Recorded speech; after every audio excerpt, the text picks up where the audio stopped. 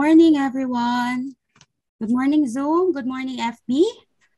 October marks as the Breast Cancer Awareness Month. Thank you for choosing to spend your Saturday morning with us.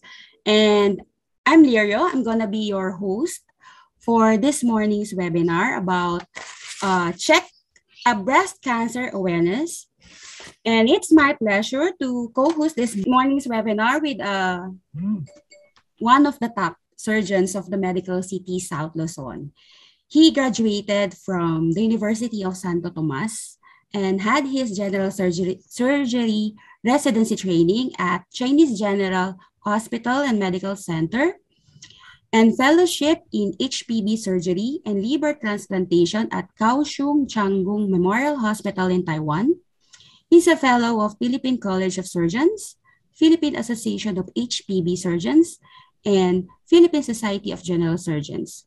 Currently, he's the head of the liver transplantation unit of CGHMC and the Medical City South Luzon's Chairman of Department of Surgery. Let us all welcome Dr. Noriel Gerald A. Salvador. Hello, good morning, everyone. Good morning, thank you, Ma'am Lirio, for that sweet introduction. Good morning, everyone, to all our panels, to all our viewers in FB and Zoom. So thank you for spending your Saturday morning with us. And of course, I would like to personally thank our sponsors, DKSH Accord and Medtronic, for this wonderful support for the Department of Surgery. Yes. And of course, our mission today is to spread breast cancer awareness. No, Ma'am Lirio? Yes, Doc. Actually, excited ako kasi syempre as isang nanay at babae in my 40s, so gusto ko rin malaman at risk na ba ako or paano ko ba maiiwasan na magkaroon ng breast cancer. And bilang one of my auntie is a breast cancer survivor since 1986. So, yun yung nakaka-excite ngayong umaga na to. And to add din, Doc, this is part of the celebration ng Medical City South Luzon 14th anniversary. Yes. Happy anniversary ng Medical City South Luzon. Kaya aside from the fact na we're gonna be learning about breast cancer this morning, isa sa mga aabangan ng mga viewers natin sa Zoom at saka sa FB. Yes, yung may mga surprise tayo sa kanila, prizes, diba? Yes. Siyempre, extra generous ang Medical City. We will be giving away TMCSL merchandise. Yan. And one very important prize. Yes. From the Department of Surgery. Napaka-exciting. Sana nga manalo din ako doon. Kaya lang, syempre, disqualified ako doon sa grand prize. Yes. Okay, so di na natin papatagilin. So lahat ng sinabi mo kaninang mga concerns mo, yun ang actually ang ating objectives. Yes. Pero ang natin is, lalo na in this time of pandemic, especially those who are concerned with their health, with their breast, na hindi rin matakot magpa-check up. No? Yun ang pinaka-primary natin. Magpa-check up sa doktor para ma-screen ka agad kung kinakailangan. Now, so without further ado, we will start our series of lecture for everyone, especially for our patients and other doctors. Let me introduce to you our moderator. This slide, please. Our moderator for our lecture will be our former Chief Medical Officer of the Medical City South Luzon. He is also our present head of our Hospital Credentials and Privileging Committee. He is a former chairman, my boss, in the Department of Surgery and Director of Medical and Quality Improvement. He is also associated with Asian Hospital and Medical Center as being former head of Hospital Credentials and Privileging Committee. So let me introduce to you one of the very good, best surgeon in general surgery and advanced minimally access surgery, Dr. Norman D. Manlapas. Thank you, Doctor, for accepting our invitation.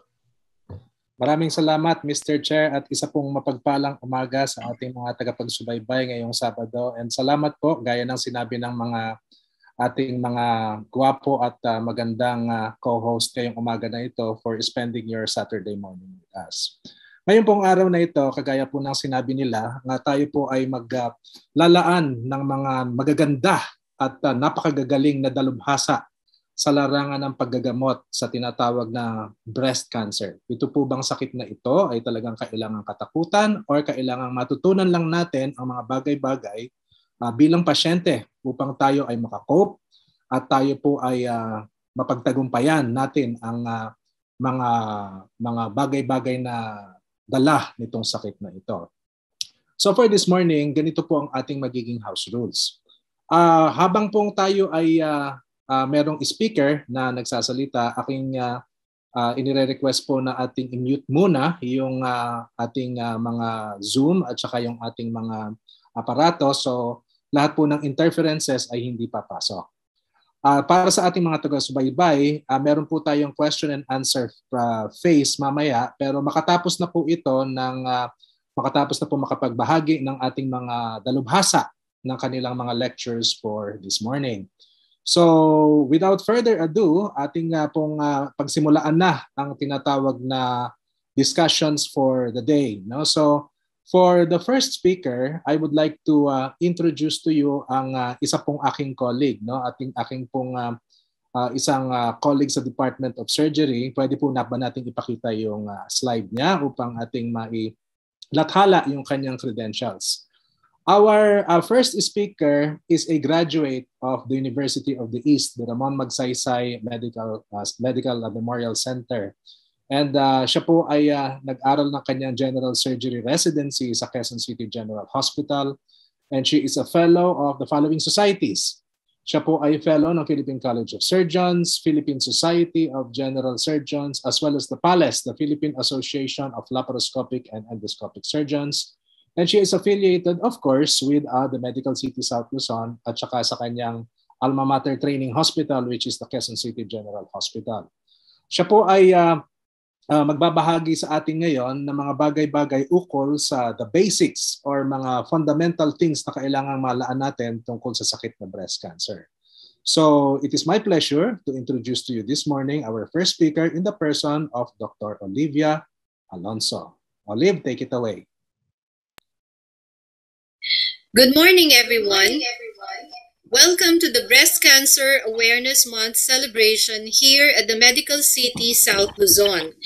And this lecture will cover the following topics: history on how the Breast Cancer Awareness celebration came to be, definition of breast cancer, types of breast cancer and its symptomatology, demographics, epidemiology, risk factors, and the benefits of screening. It was in October 1985 when the National Breast Cancer Awareness Month was first celebrated in the US by the American Cancer Society and a pharmaceutical company, specifically the Oncology Division of AstraZeneca. The pink ribbon was introduced in 1992 as New Yorkers lobbied for more funding in the breast cancer research. The pink ribbon became a symbol for breast cancer awareness and has been adopted worldwide. And the goals are to educate women about the breast cancer and its complications, to promote early detection tests such as mammography, among other examinations, so that treatment is easier and less expensive. Breast cancer is a disease in which cells of the breast grow rapidly and out of control. It can begin in any of the different parts of the breast. The breast is made up of three main parts: lobules, ducts, and the connective tissue. The lobules are the glands that produce milk. The ducts are tubes that carry milk to the nipple.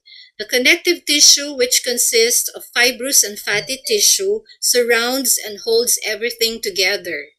The type of breast cancer depends on which cells in the breast transform or turn into cancer. Most breast cancers arise in the ducts or the lobules. The breast is rich in lymphatic drainage and blood supply so that a small lesion can readily metastasize to the different parts of the body. These are the common types of breast cancer according to the tissue of origin. We have the invasive ductal carcinoma, where the cancer cells grow outside the ducts into the other parts of the breast tissue.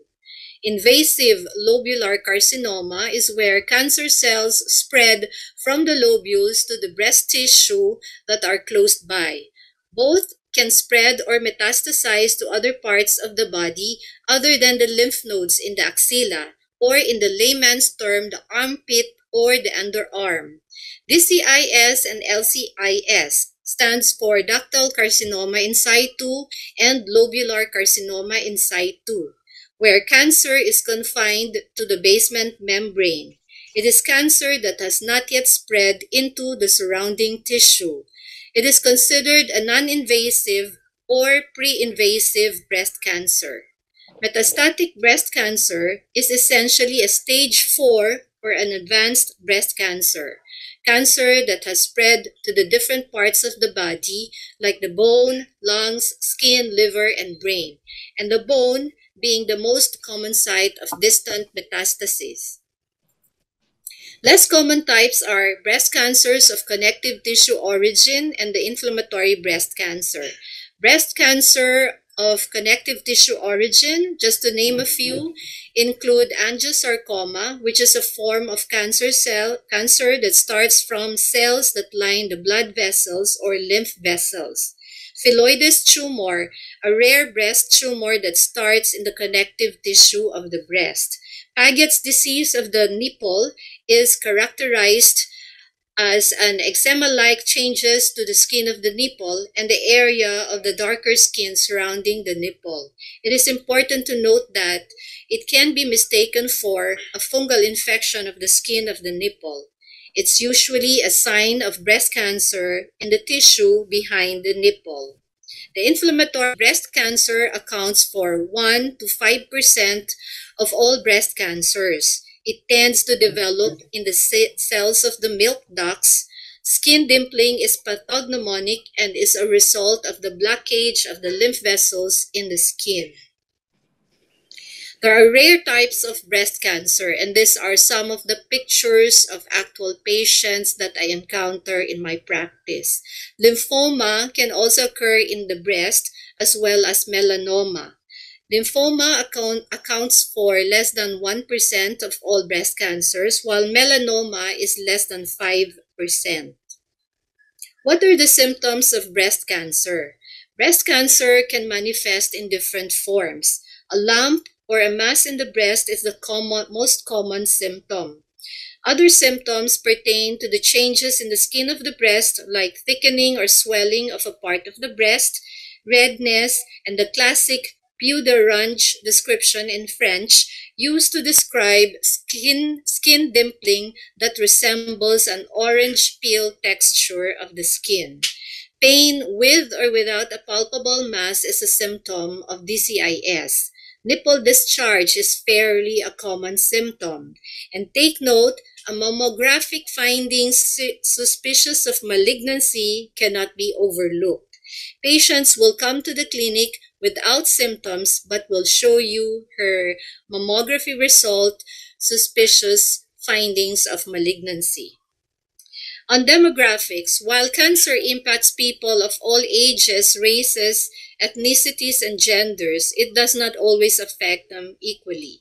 Differences in genetics, hormones, environmental exposures, and other factors can lead to differences in risk among different groups of people. As shown in the figure, we can see the incidence increases continuously with age. Increasing age was cited as the most important risk factor for breast cancer in a study of prevalence in the Philippines by Adrian Laudico and Arhenal et al. In 2019. On gender, it is widely accepted that women are most commonly affected by breast cancer, and only about 1% of breast cancers are diagnosed in men. On race and ethnicity in general, white Caucasian women are more likely to develop breast cancer than women of other races or ethnicities. Asian and Pacific Islander women are less likely to develop breast cancer as opposed to Caucasians. These graphs show us that globally the trend is continuously increasing in prevalence, as shown by two independent research studies. Breast cancer is currently the second most prevalent cancer globally. In the same time period in 2020, over 2 million new cases of breast cancer in both sexes were diagnosed globally. The Philippines is among the highest incidence of breast cancer in Southeast Asia, as reported and published in a local paper authored by Laudico et al. In 2009. It ranks third highest in Asia by Globocan in 2003 from Taiwanese studies, and the graph shows the incidence and mortality rate in the country by WHO in 2020. Breast cancer is the most prevalent, surpassing lung cancer in 1987. It ranks third highest in terms of mortality. In a similar study by foreign authors for PhilHealth Breast Cancer campaign by Wu and Hoffman showed that the Philippines has the highest incidence rate of breast cancer in Asia and continuously increasing in incidence among 187 countries over a 30-year period from 1980 to 2010. Similarly, WHO reported that there were almost 30,000 new cases of breast cancer diagnosed for both sexes in the country, about 17.7% of the 153,000 new cases reported in 2020. Based on the same study by WHO in 2020, breast cancer is the third most number of cancer-related deaths in the Philippines and has the highest 5-year prevalence among all cancers in the country today. So to summarize the statistics, breast cancer is the most common site-specific cancer in women and is the leading cause of death for women aged 20 to 59. Breast cancer accounts for 30% of all newly diagnosed cancers in women and about 14% cancer-related deaths. The Philippines has the highest incidence rate in Asia by Wu and Hoffman in 2010, and the Philippines ranks 12th largest population and has the 12th highest incidence rate of breast cancer in the world. Here is an overview of risk factors, and these are classified as either factors that are controllable or uncontrollable. Risk factors that you cannot control, such as age, family, personal history, race, radiation, genetic factors, menstrual history, and reproductive history. So, getting older, the risk for breast cancer increases with age. Most breast cancers are diagnosed after the age 50. However, on some occasion, it can also affect women as early as 20 years old. Personal history of breast cancer or non-cancerous breast diseases. Women who have had breast cancer are more likely to get breast cancer a second time. Some non-cancerous breast diseases such as atypical hyperplasia or either ductal or lobular carcinoma in situ are associated with higher risk of getting breast cancer. Family history of breast or ovarian cancer. A woman's risk for breast cancer is higher if she has a mother, sister, or daughter, a first-degree relative, or multiple family members on either her mother's or father's side of the family who have had breast or ovarian cancer. Having a first-degree male relative with breast cancer also raises a woman's risk.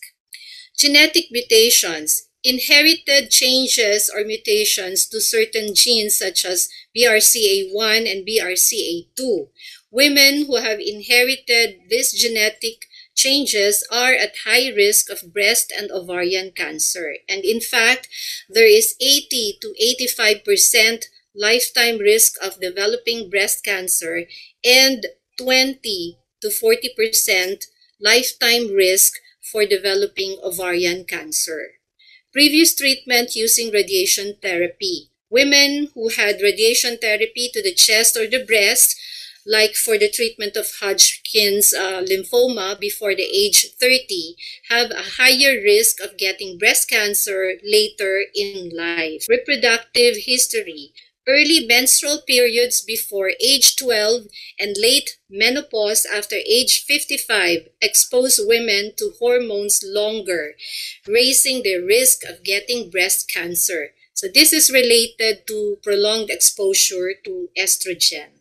On air pollution, exposure at work to solvents, aromatic amines found in dyes and textiles, and polycyclic aromatic hydrocarbons, which are present in vehicles' exhaust fumes.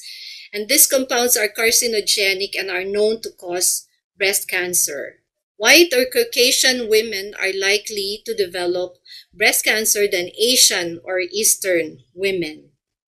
Risk factors you can control, such as obesity, exercise, breastfeeding, alcohol, hormone replacement therapy, birth control pills, and nulliparity or not having children. Not being physically active and lack of exercise. Women who are not physically active have higher risk of getting breast cancer. Inactivity leads to gaining weight and to obesity. Being overweight or obese before and after menopause. Older women who are overweight or obese have a higher risk of getting breast cancer than those at a normal weight. Estrone, a derivative of estrogen, is produced in the fatty tissues. The more fatty tissues one has, the more estrone is produced. There is an increased conversion of androstenedione to estrone in the adipose tissue, and it has been established that estrogen promotes rapid cell growth. Taking hormones. Some forms of hormone replacement therapy, those that contain estrogen and progesterone, taken during menopause can raise risk for breast cancer when taken for more than 5 years. Certain oral contraceptives also have been found to raise breast cancer risk when taken for long period of time because of its estrogen history. Having the first pregnancy after age 30, not breastfeeding, and never having a full-term pregnancy or nulliparity can raise breast cancer risk because of prolonged estrogen exposure.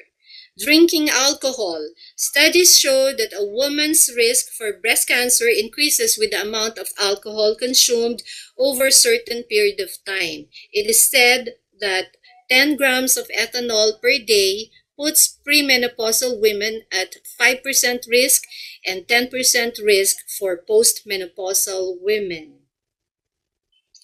On survival data, in this graph taken from Schwartz, the survival rate from breast cancer decreases significantly for patients when left untreated. The median survival of breast cancer patients is just 2.7 years from diagnosis. 5-year survival rate was just 18%, while the 10-year survival drops to as low as 3.6% when breast cancer is left untreated. The following data are very important to take note of. 95% of all women who die of breast cancer have distant metastasis. In other words, distant metastasis is the most common cause of death in patients with breast cancer. The size of the primary tumor correlates with the disease-free survival as well as the overall survival. It was found out that when the tumor exceeds 0.5 centimeters in diameter, metastasis is most likely to occur. So therefore, it becomes imperative to catch the disease at an early stage when the treatment can provide the best overall survival. Most important prognostic correlation of disease-free and overall survival is axillary lymph node status. Node negative can give us less than 30% risk of recurrence, while node positive will give us 75% risk of recurrence. Promoting survival. This short lecture aims to educate women on this deadly disease, on how to prevent, and on how to improve and promote survival. Survival rate of breast cancer increases significantly given two factors: early detection and screening. Early detection leads to early diagnosis with subsequent timely and appropriate treatment, which almost always translates to a favorable response. Increased access to screening services increases breast cancer survival rates of up to 70% in an urban setting. Mammography plays an important armamentarium of doctors to screen patients even before the onset of symptoms. The 10-year survival rate based on New Zealand study is 92% if cancer is detected by mammography, and 75% if a lump is discovered by either the doctor or the patient who is brave enough to consult a doctor for the lump in the breast, which brings us to conclude that early detection is likely to improve the survival of breast cancer patients. Here is the recommended actions of both PCS and ACS. PCS stands for the Philippine College of Surgeons and ACS stands for American College of Surgeons. It is recommended for women ages 40 to 44 should have the choice to start annual breast cancer screening with mammograms if they wish to do so. The risk of screening with mammograms as well as the potential benefits should be considered. It can be recommended especially when the quality of life is still good and or the life expectancy is more than 10 years. Women age 45 to 54 should get mammograms every year. And women age 55 and older should switch to mammograms every 2 years or have the choice to continue yearly. All women should be familiar with the known benefits, limitations, potential harms linked to breast cancer screening. They also should know how their breasts normally look and feel and report any breast changes to a healthcare provider as soon as possible. And lastly, my take-home messages is for all women to become knowledgeable about their breasts and personal risk for breast cancer, to learn about breast cancer screening through your doctor, and to take action to reduce your risk of breast cancer, and to remember that if found early, most breast cancers are treatable, and that you can survive and still have a good or even better quality of life. Lastly, before we associate the pink ribbon to any political party, we should all remember that historically, the pink ribbon stands for awareness. It stands for the sisterhood that will help women survive and conquer breast cancer. A quote by Evelyn Lauder of the very popular and long-standing cosmetic company Estee Lauder, who is the creator of the pink ribbon movement, popularizes it for the breast cancer awareness, champion of the breast cancer research she founded in 1993. She passed away from breast cancer, but her legacy lives on. Thank you. Maraming salamat sa napakaganda at napakalinaw na lecture, Dr. Alonso.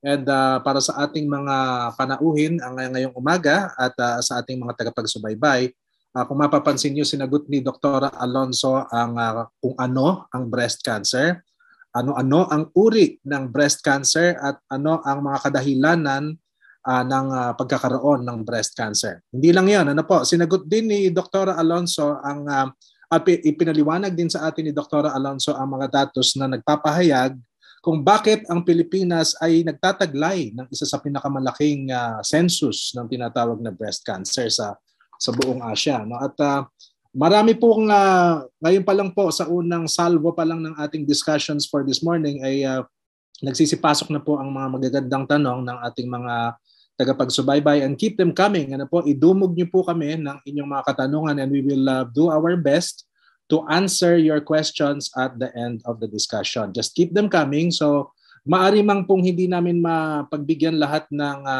mga katanungan na inyong ibabahagi sa amin, pero we will try our best to choose the questions which would answer the questions which you may want to ask. Okay, so ating pong tayo ay magtutuloy sa ating discussion for this morning, and I'd like to introduce our next speaker for today. May we have her credentials, please? Ang ating pong second speaker ay gumraduate sa University of Santo Tomas, sa UST, from the Faculty of Medicine and Surgery. And siya po ay nag-training sa general surgery sa Hospital ng Maynila. Siya rin po ay nag-fellowship ng minimal access or minimally invasive surgery sa Asian Hospital. She is affiliated with our hospital, the Medical City South Luzon, Asian Hospital, the South City Hospital and Medical Center, and the Calamba Medical Center. So for us to discuss this morning, hinggil sa screening at diagnosis ng breast cancer, let's all welcome Dr. Judy Cariza Atazan. Judy, take it away. Good morning, everyone. I'm Dr. Judy Cariza Atazan, and I'm here to talk about screening and diagnosing breast cancer. Let's start off with the definition of terms. Screening is a term used for asymptomatic patients or those patients who doesn't have any palpable mass, there's no nipple discharge, no skin changes, or no axillary mass. Thus, the term screening mammogram. The term diagnostic, on the other hand, is a term used for symptomatic patients or those patients who comes to the clinic with a palpable breast mass, a nipple discharge, skin changes, or an axillary mass. That's the term diagnostic mammogram. There are three components to screening and diagnosing breast cancer. First, the self and clinical breast examination, then the imaging studies, and the biopsy. Self-breast examination should be done by women in their 20s for early detection and also to familiarize themselves with their own breasts, also known as breast self-awareness, so that they may know the normal appearance of their breasts and the normal feel. This is so that the patients may be able to easily identify the new appearance of a breast lump, skin changes such as redness or thickening, and nipple discharge. Thus be able to seek early consultation with their healthcare providers. So what are the things that you should look for during self-breast examination? First, notice any change in size or shape of your breasts. Second, notice any skin changes such as peau d'orange or a condition in which the skin of the breast appears like the skin of an orange. Third, notice any changes in the nipple or areola such as nipple inversion or nipple discharge. Lastly, check for any breast or axillary mass. Self-breast examination should be done during day 7 to day 10 of the menstrual cycle, while having a bath or while lying down. This may be done using the directions of these arrows as guides, from up to down and going up again, or from outer part going to inner part of the breast, or doing circular strokes over the breast, ensuring that all areas are covered. It is also important to note that the axilla part should also be palpated for any presence of mass or lymph nodes. In contrast to self-breast examination, clinical breast examination is performed by a trained healthcare provider to check for any abnormality in the breasts. This is done every 1 to 3 years, beginning at the age of 25 years old. Then we go to the imaging studies. Screening mammogram should be done for 40 years old and above and should be done annually thereafter, plus clinical breast examination. So what do doctors look for in a mammogram? Doctors look for any mass, noting its shape, margin, orientation, and density. We look for presence of calcifications, which may be benign or suspicious for malignancy. We look for architectural distortion along with clinically associated features such as skin retraction, nipple retraction, or skin thickening. Lastly, the location of the lesion is important in the mammogram result. Its laterality, quadrant, depth, and distance from the nipple. The next imaging is the breast ultrasound. This uses high-frequency sound waves to generate images without the use of ionizing radiation. This is indicated for younger patients, those who are less than 30 years old, with palpable findings, as well as for pregnant or lactating patients. And this is also used as supplemental screening in women at high risk for breast cancer. When is the best time to do a breast ultrasound? For women with regular monthly period, days 7 to 10 of the menstrual cycle. For those who are irregular or already on menopause, any day would do. To summarize the findings in breast imaging, we have the BI-RADS categories, or the Breast Imaging Reporting and Database System score. You would usually find the BI-RADS category at the end of each mammogram or breast ultrasound result. Category 0 means it needs additional imaging. For example, if you have a mammogram done and the result is BI-RADS 0, you will need to have a breast ultrasound done. This happens usually because of the density of the breasts. Category 1 means negative or no abnormal findings. Category 2 means the lesion found is benign, for example, a cyst. Category 3 means probably benign, the risk of malignancy being less than or equal to 2%. Category 4 is divided into 3. 4A is low suspicion for malignancy. The risk of cancer is around 2 to 10%. 4B is moderate suspicion for malignancy. The risk of cancer is more than 10 to 50%. 4C is high suspicion, the risk of cancer being 50 to less than 95%. Category 5 is highly suggestive of malignancy. Risk of cancer is more than 95%, while Category 6 is already proven malignancy.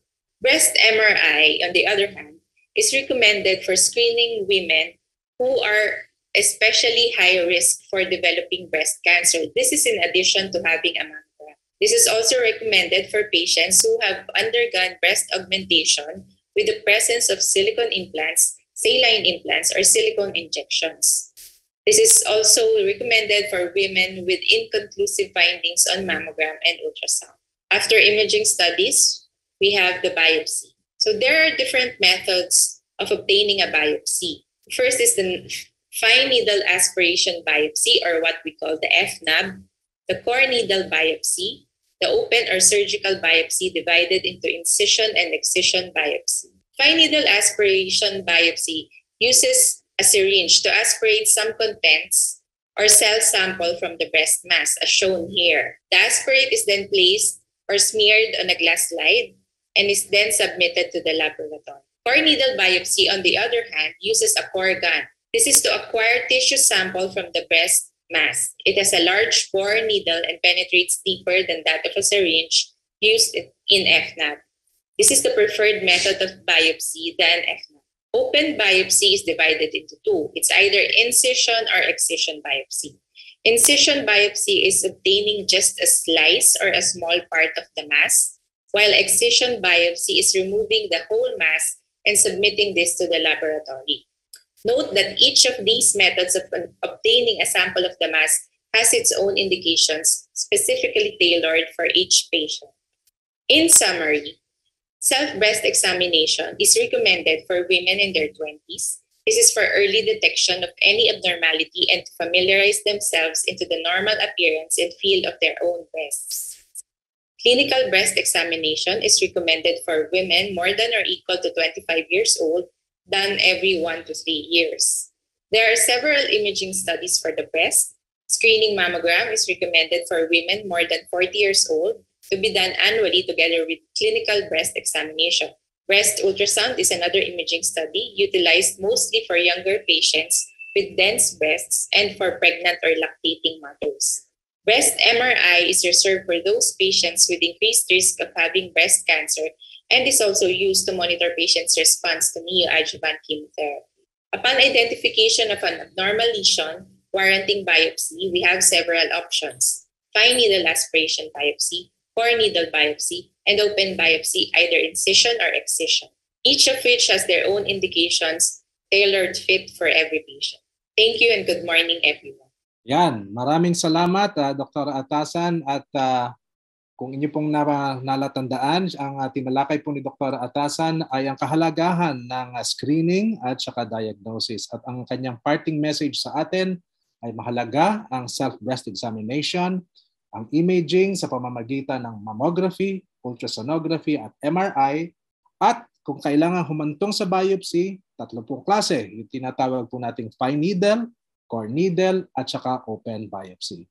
Gaya nga po ng aking sinabi kanina, after 2 lectures at binanggit din po ng ating pinakamamahal na chair na si Dr. Salvador, that after 2 lectures, akin pong ibabalik ang floor sa ating mga co-hosts para meron po tayong short program or short quiz. So at this time, I'd like to turn over the floor to our chair and to our head of marketing, Dr. Norgy Salvador and Ma'am Rio Lomarta. Sir, ma'am? Thank you, Doc. Thank you, sir. Thank you. Ay, Ma'am Lirio. Naku, Doc, dalawang topic pa lang ha.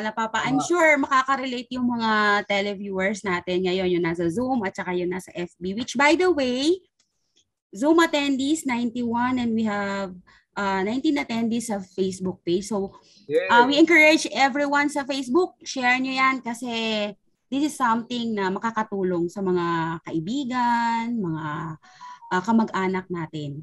Diba? So, parang, alam mo yung parang siguro nakaka-relate yung iba. Medyo napapakapa sila sa dibdib nila habang napapakinggan nila, napapanood nila yung presentation ni Dr. Alonso at saka ni Dr. So, talagang wow. Dalawa pa lang yan, Doc. Dalawa pa lang. Ano na next natin, ma'am?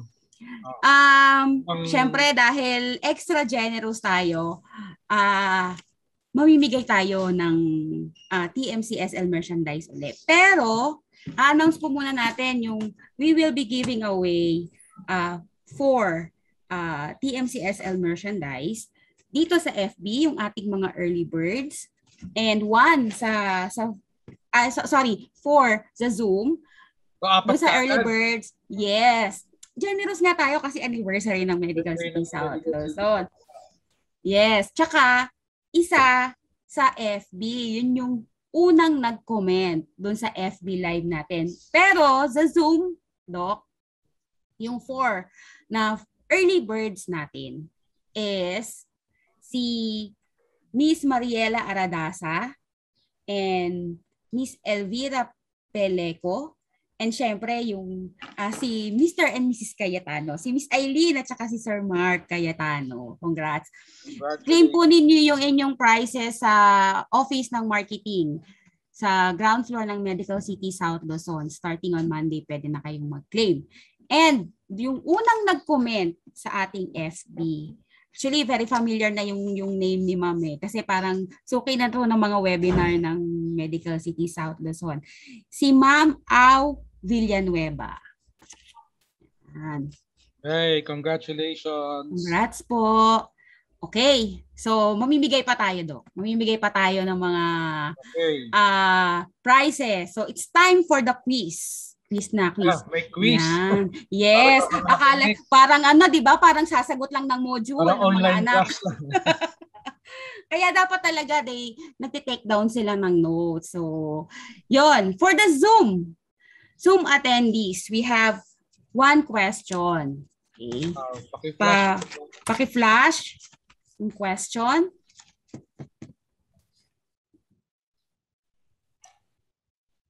Sir Kerbin? Ayun. For Zoom attendees, okay, 1 winner will get, makakakuha ng makakapag-type ng first correct answer. Hintayin nyo yung sabihin kong go ha, bago kayo mag-comment ng answer. Question. Answer na ngayon, wala na. Wala pa, dapat wag muna. Wag excited masyado yan Basahin. Okay, first question. What are the possible symptoms of breast cancer? A, lump in the breast. B, orange-like dimpling of breast skin. C, nipple discharge. Or D, all of the above. Okay, sino, Ma'am? Wala pang go. Sino? Wala pang go. Go!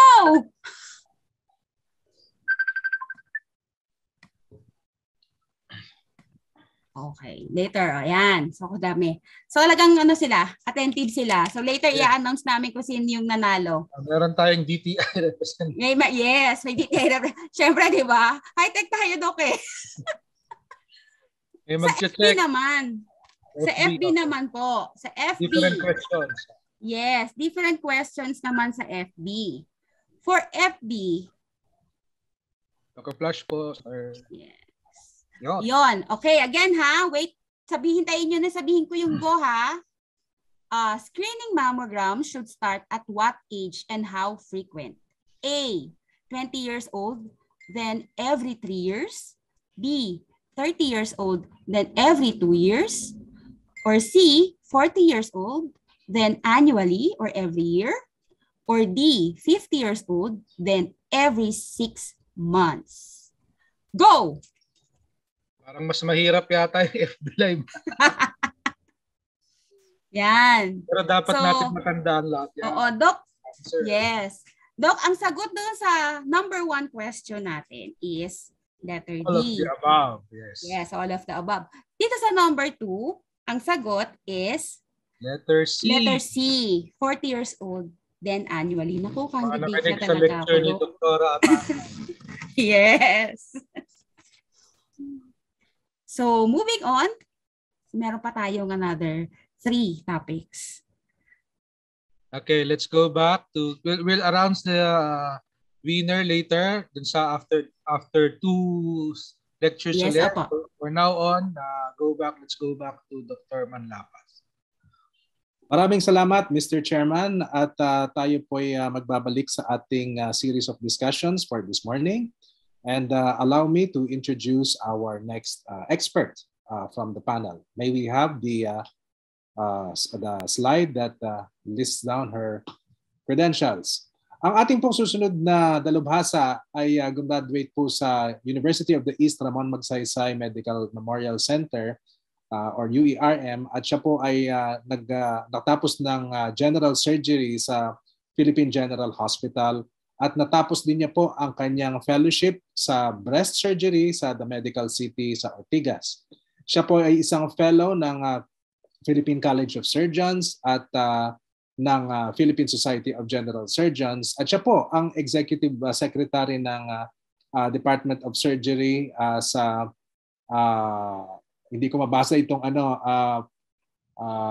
siya po ang sa Executive Secretary ng Department of Surgery sa Asian Hospital at training officer ng Ospital ng Muntinlupa sa Alabang. Siya po ay member ng PMA at sa Cavite chapter po ng PMA siya naka-register.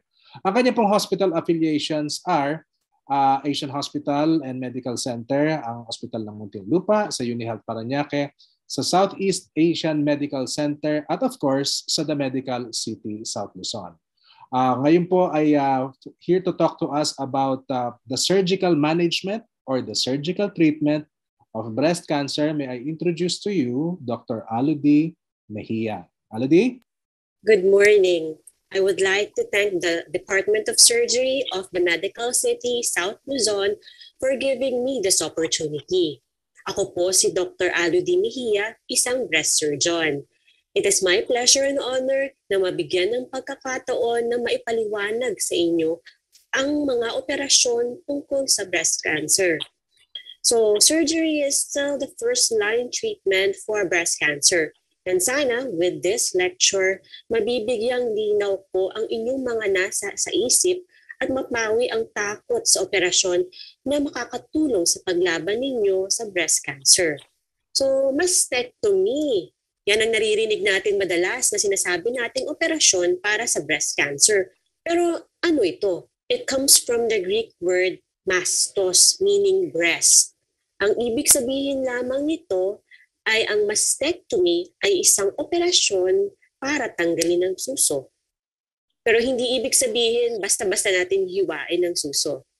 So matagal na yung bukol sa suso ng mga kababaihan. One of the earliest reference was actually nung panahon pa ng mga Egyptian, kung saan tinatanggal nila at sinusunog ang mga bukol sa suso. Iban dyan, may mga records pa nung ancient Greece na kung saan inaakala ng mga pilosopo na ang pagkakaroon ng bukol sa suso ay dahil sa sobrang bile or pait sa katawan na naiipon sa mga kababaihan na hindi na nireregla. So, sa pagdaan ng panahon, maraming sinubukan na treatment para sa mga bukol sa suso. Napaka-agresibo pa nga nila noon na gumagamit pa sila ng kung ano-anong instrumento na mabilis na makakapagtanggal ng suso. Habang tumatagal, mula sa napaka-agresibong approach, kinalaunan ay mas naging scientifico na ang approach sa mga bukol sa suso. Napansin ng mga bihasang doktor na hindi kinakailangang sirain ang panglabas ng anyo ng katawan para lang matanggal yung bukol sa suso. Na-realize nila nang kailangan lang natin tanggalin ay yung laman ng suso at yung mga hulani sa kilikili na kaakibat nito. Hindi na kailangan tanggalin yung mga muscle sa katabi. So nakita natin yung pag-evolve at pagbabago ng pag-opera sa mga bukol sa suso. Mula sa pagtanggal ng basta-basta at pagsunog nito, naging mas modern na yung approach natin. So ngayon, marami ng pag-aaral na ginawa at nag-aral din yung mga doktor natin kung ano yung pinakamagandang paraan para operahan yung mga bukol sa suso. So pag sinasabi nating operasyon para sa breast cancer, ito yung mga maririnig natin. Yung breast conservation surgery at yung mastectomy tulad na nabanggit ko kanina. So may iba't ibang klase tayo ng mastectomy. Isa-isahin natin ang mga ito para malaman ninyo kung ano yung pagkakaiba nila. So, start off muna tayo sa breast conservation surgery. Ito yung maririnig natin na lumpectomy, partial mastectomy, quadrantectomy. Lahat yan ay breast conservation surgery. Pero bakit breast conservation yung tawag natin dito? Tulad ng nabanggit kanina, pag mastectomy, tatanggalin lahat ng laman ng suso. Pero dito, sa breast conservation surgery, tinatry natin i-save yung suso ng babae. Meaning, yung bukol lamang at konting normal na laman sa palibot nito ang tatanggalin natin. So, may matitirang suso ang pasyente.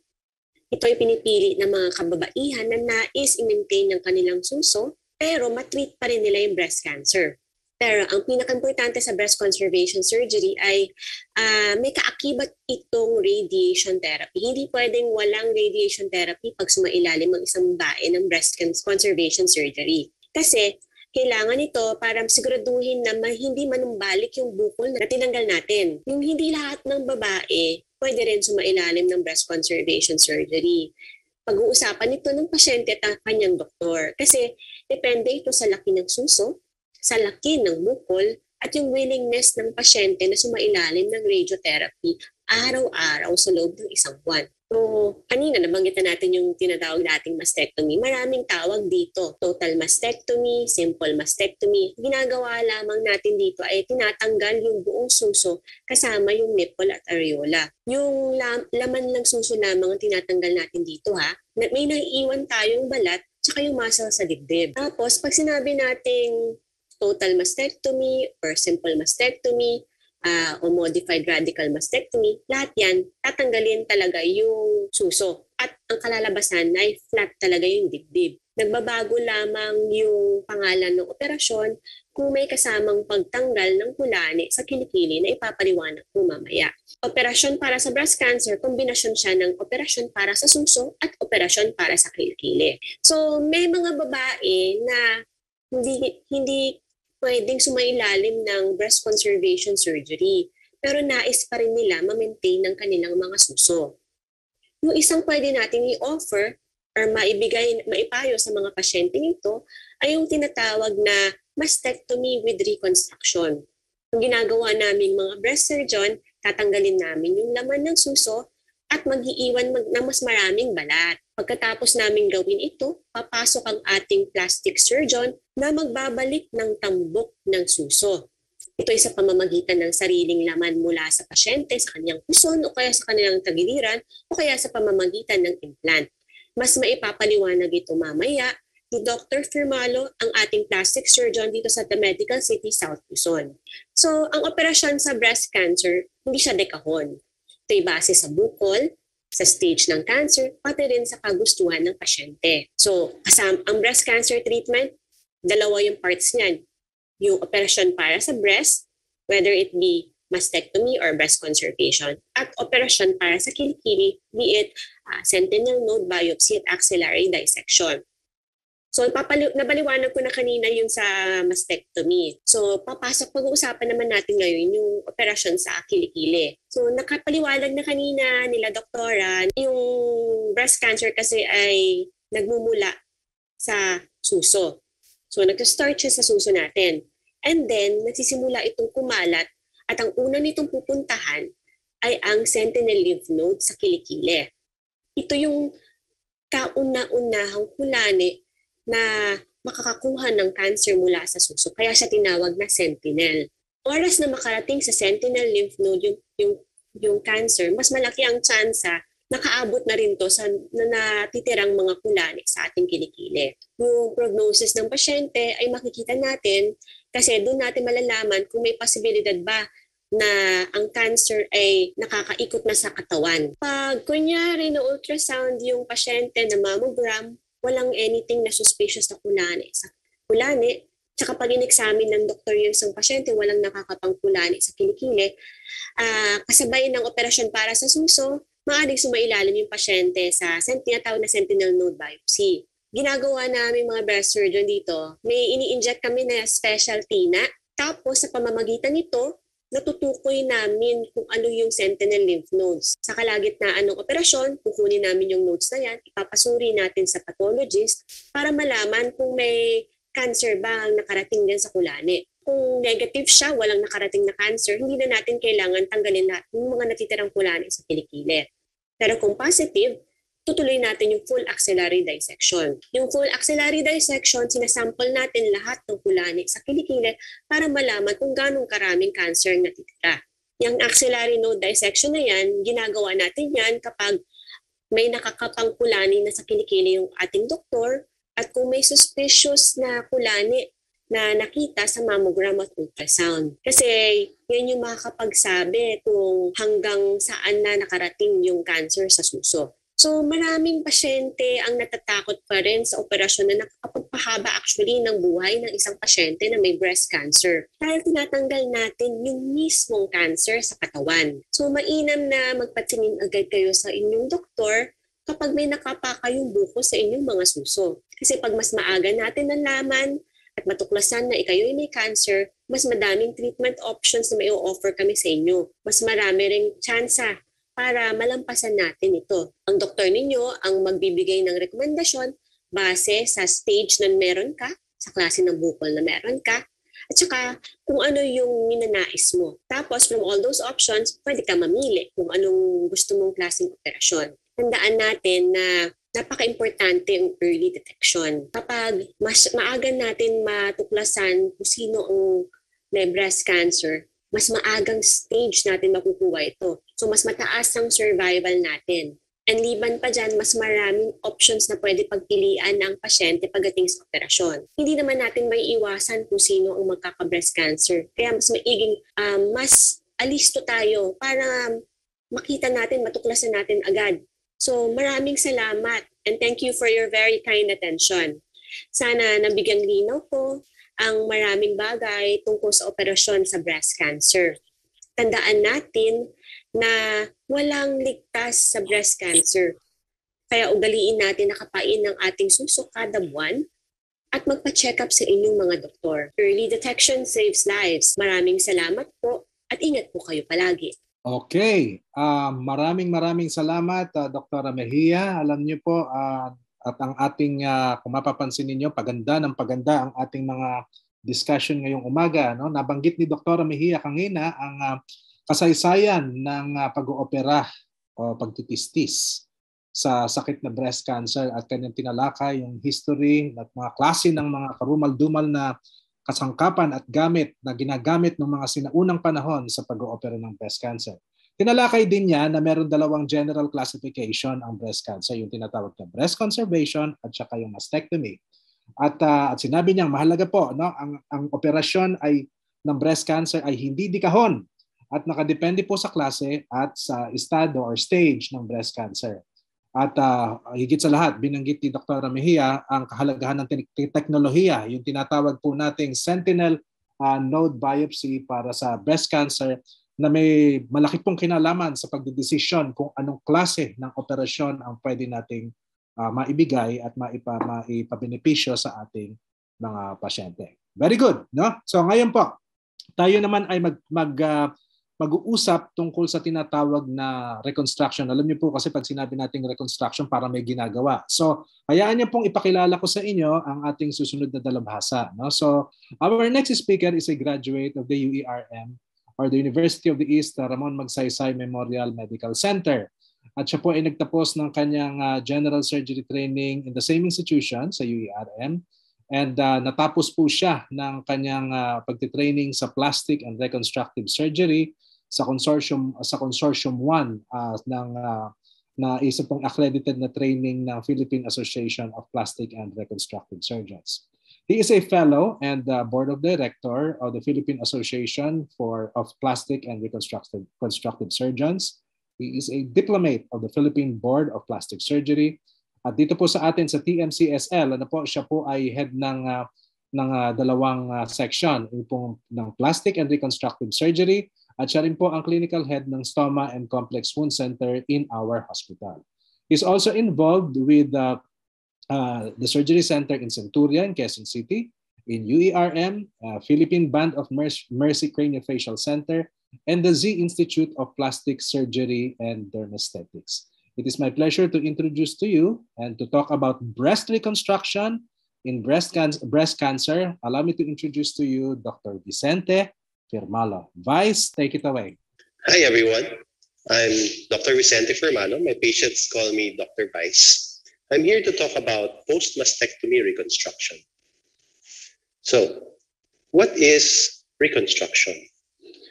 Well, reconstruction is an attempt by the surgeon to make the operated breast approach a more cosmetically pleasing appearance, or at the very least, become covered. For the chest surgeries, which have lost too much tissue. So most of the time, this is done through a tissue flap. It may be done with an implant or a combination of the two. Now, in some severe cases, a skin graft is done to cover the chest or the breast defect. So I prefer to think of it like a missing piece of a puzzle after mastectomy. The missing piece or reconstruction is unique for each patient. Now, just let me show you that there was the first recorded breast reconstruction was back in 1895 by Vincent Cerny, a professor of surgery at Heidelberg. So he's generally credited with the first autogenous breast reconstruction. So in 1895, he published a mastectomy case for a benign disease that was reconstructed using a transplanted fist size of lipoma or fat from the patient's flank or the lower back. So how does the tissue look after mastectomy? So the smiley faces here represent the defect or the amount of tissue which is lost during a mastectomy. No? So this is for cancer which has become very big. So typically, the starting point in reconstruction is a patient who has had a mastectomy for cancer or Phyllodes tumor or even breast trauma. If the tissues after mastectomy are enough, then we can do immediate reconstruction. Otherwise, if we need more tissues, we can place a skin graft, or if, for example, we have enough options, then we can actually create more tissue from a tissue expander. No? So it's just like a balloon under the skin and being expanded to create more tissue. So expansion is akin to pregnancy, where the belly is gradually increasing in size. The skin stretches along with the increase in size from the inside. Now, how long does breast reconstruction take?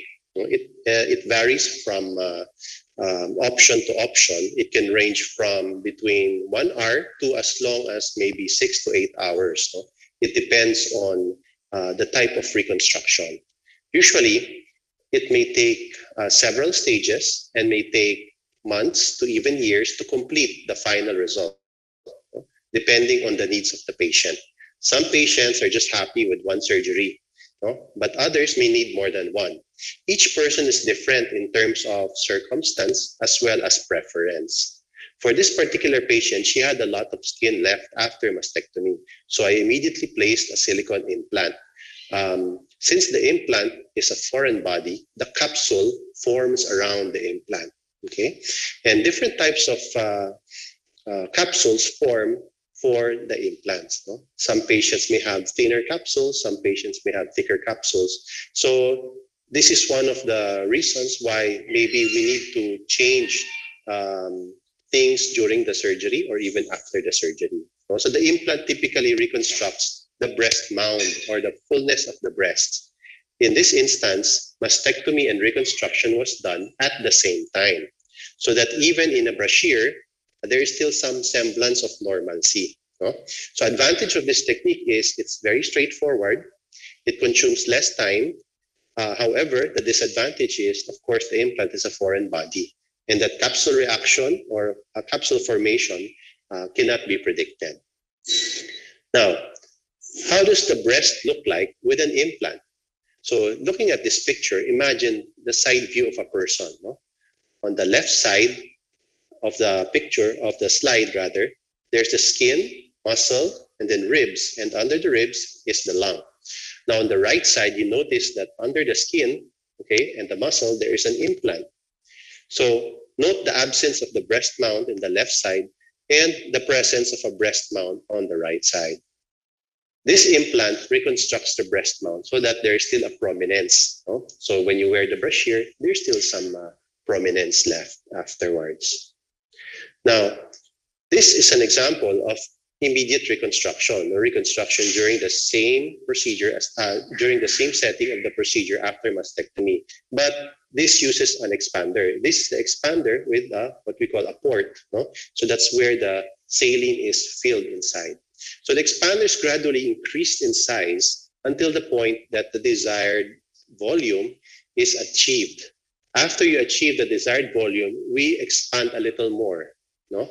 So that we make room for skin contraction after the removal of the expander and placement of the permanent implant. Now, the other side was balanced. Now, if you look at the right side of the picture, so these are the different stages during the tissue expander. We put the tissue expander in the flat chest here, and eventually you expand it to create a bigger breast mound. Eventually, the permanent implants, which are shown here at the bottom, are samples of the permanent implants. They are placed. And for this particular patient, the left side is bigger than, the left implant is bigger than the right implant. So the right side of the breast, the right breast, had a smaller implant placed during the surgery. Now, the advantage of this type of procedure is that the operating time is not that significant. No, you don't spend too much time in the operating room. However, of course, the disadvantage will include frequent visits to the clinic. You have to go every now and then to have your expander filled up and expanded, no, to the desired size. And of course, this is still foreign body. Now, another option is if you require more bulk, or if you have a lot more skin which has been removed during mastectomy. The latissimus dorsi flap, as an example of a flap, we call this a tissue flap, so that there is coverage of the skin, and it's a little bit more bulky, so it's not very, very thin. Now, the latissimus dorsi flap, the advantage of which is it's from your own body. So it can never be rejected or it can never react with your own body. Now, sometimes the latissimus dorsi flap is combined with a breast implant underneath. So it will depend on patient preference as well as if the patient is a suitable candidate. No? The advantage of this is it's your own tissue, but the disadvantage of which is it creates more operative time. So you have to have more time for the operation. At the same time, the back, which is where we're getting the flap from, will also have what we call a donor site morbidity. It means that you will also have a scar there and some associated changes in that area as well. So you consult your doctor about this. Now, this is an example of a latissimus dorsi flap with an implant. Of course, the nipple has been reconstructed already. Okay. Now, another type of tissue flap is the tram flap, which is a transversus rectus abdominis myocutaneous flap. So this is part of the what we call the six pack. No? When you look at your belly, there are three muscles, no? Which are evident in the skin. No? Half of that, half of the six pack becomes the flap in this case. Now, if you look here, the circular or the oblong thing here is where we get the flap from, the belly, and we put it to the breast here. So this is sort of like a two-step procedure. First is the getting of the flap from the belly, and then the next is insetting or putting it on the breast tissue. Now, the advantage of which is it's also from your own body, so there's no chance of rejection. Now, another advantage is this is also an abdominoplasty. It combines an abdominoplasty procedure, which means that you have an added benefit of a tummy tuck during this same surgery. So your belly becomes smaller. But the disadvantage is operative time. So you will require an operation which is a very lengthy procedure for this one. No? And another disadvantage is, of course, half of your belly muscle here will be removed and placed in the breast area. So there may be some donor site morbidity or some changes which can occur after this procedure in the belly. Now, this is an example of a tram flap. If you notice in the belly, there's a long incision there. So it's like a tummy tuck already. And then that part is placed here in the breast to put more volume and more bulk. This can also be combined with or without an implant, but it's usually typically done by itself. Now, this is an example of another type of option for breast reconstruction, a microvascular free flap. So we can get from the donor site here in the belly, and then we connect the vessels, the artery and the veins, we connect it to each other in the recipient site, which is the breast. When you do the mastectomy, you have some vessels here inside that you connect it to.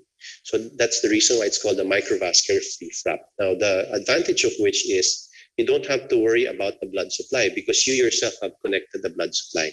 But the disadvantage is operative time as well. It takes a longer time, as well as you need highly specialized equipment as well as training for this type of option.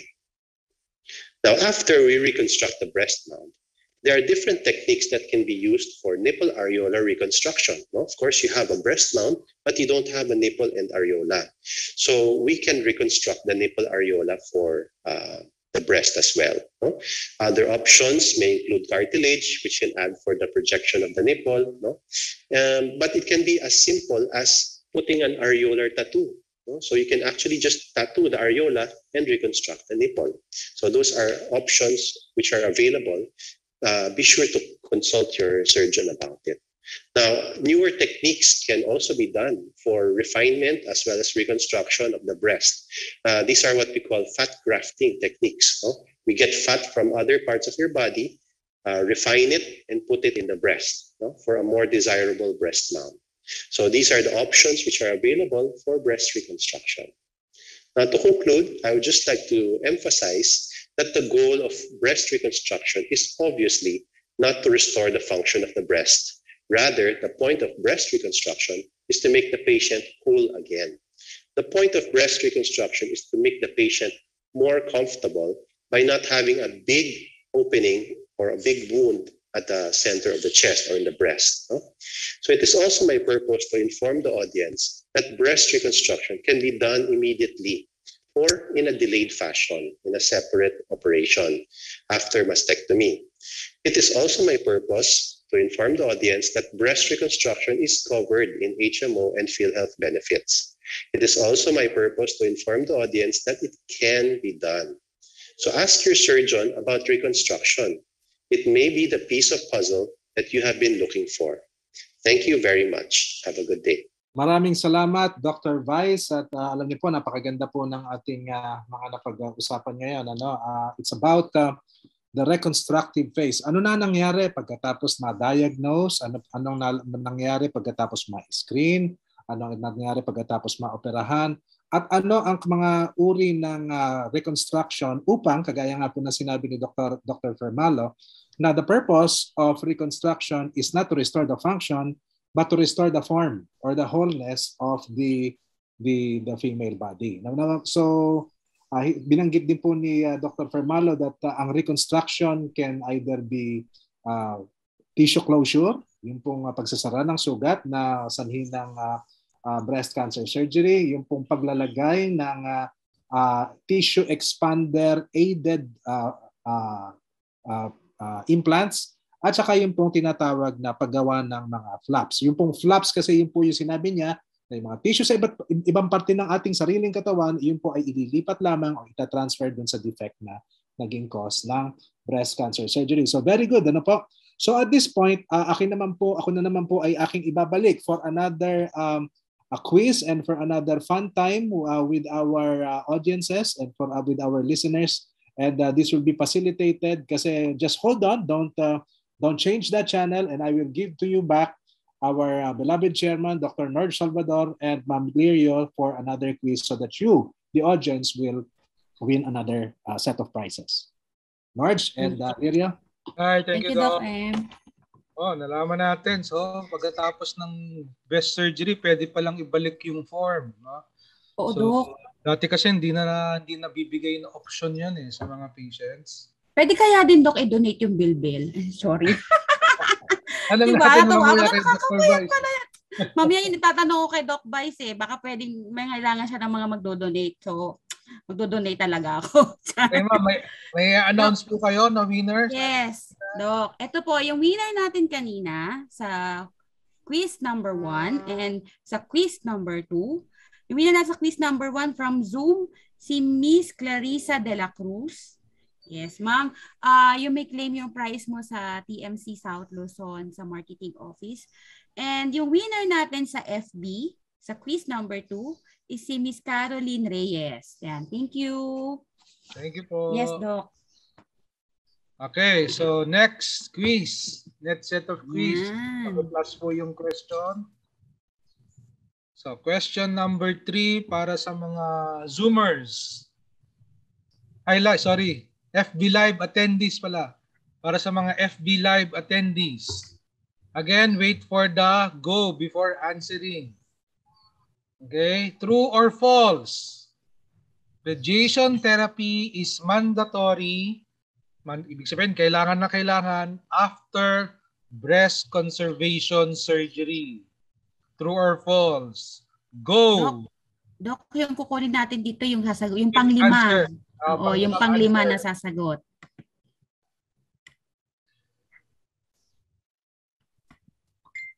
Okay, sa FB Live muna to hindi pa Zoomers. Yes.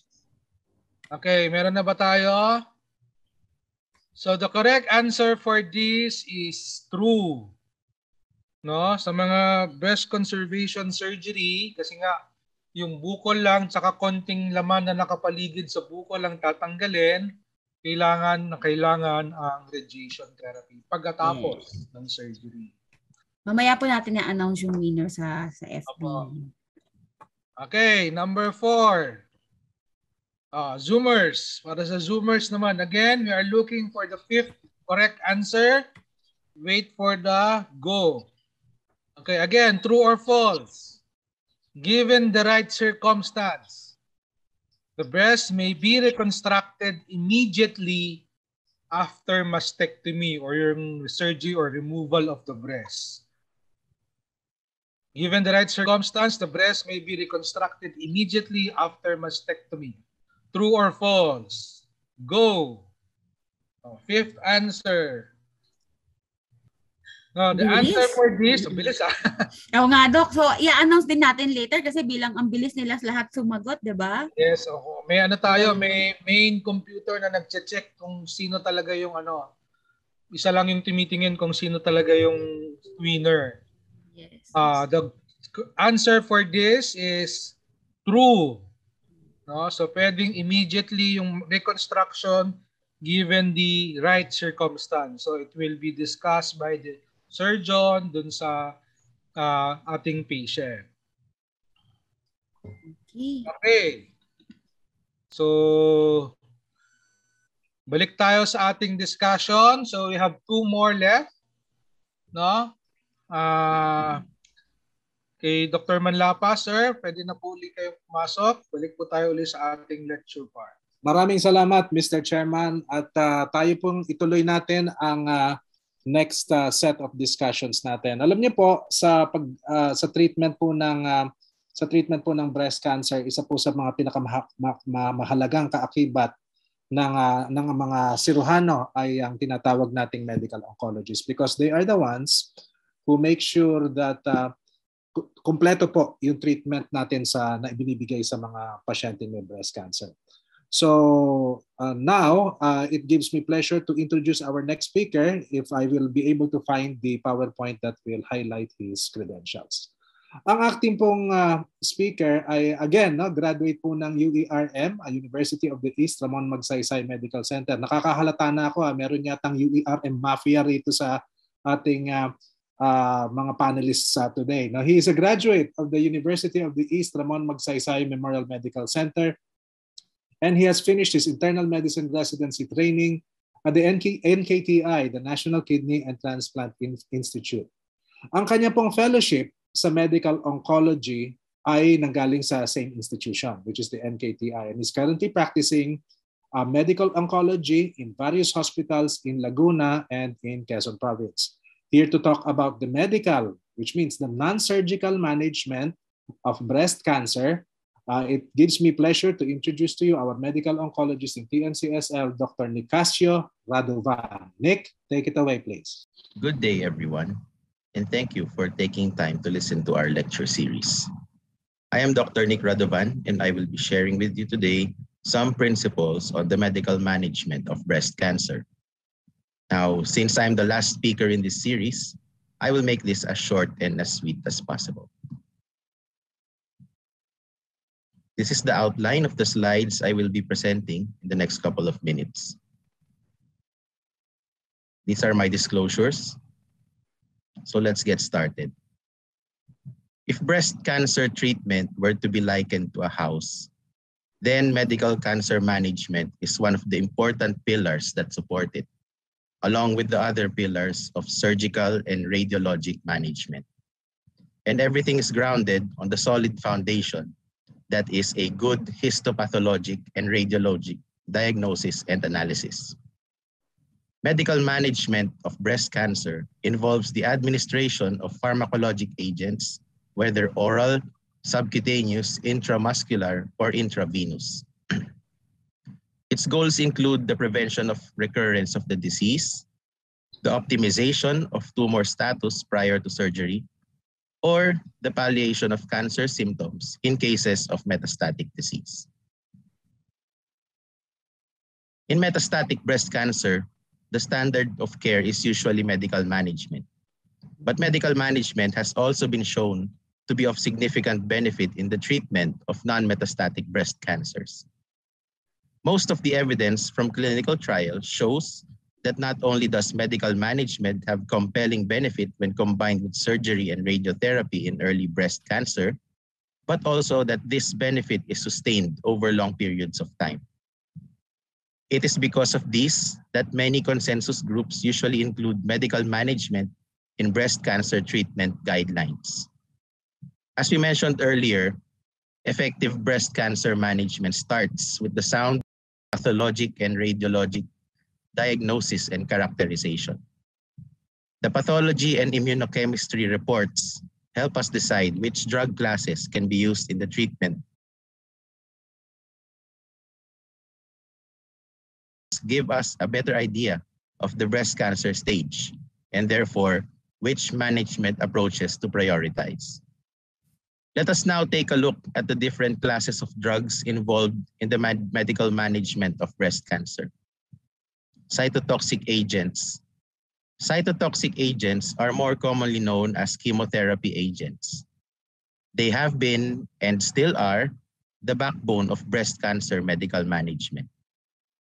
They are most commonly administered intravenously, but there are also oral forms of chemotherapy. Good day, everyone, and thank you for taking time to listen to our lecture series. I am Dr. Nick Radovan, and I will be sharing with you today some principles on the medical management of breast cancer. Now, since I'm the last speaker in this series, I will make this as short and as sweet as possible. This is the outline of the slides I will be presenting in the next couple of minutes. These are my disclosures. So let's get started. If breast cancer treatment were to be likened to a house, then medical cancer management is one of the important pillars that support it, along with the other pillars of surgical and radiologic management. And everything is grounded on the solid foundation that is a good histopathologic and radiologic diagnosis and analysis. Medical management of breast cancer involves the administration of pharmacologic agents, whether oral, subcutaneous, intramuscular, or intravenous.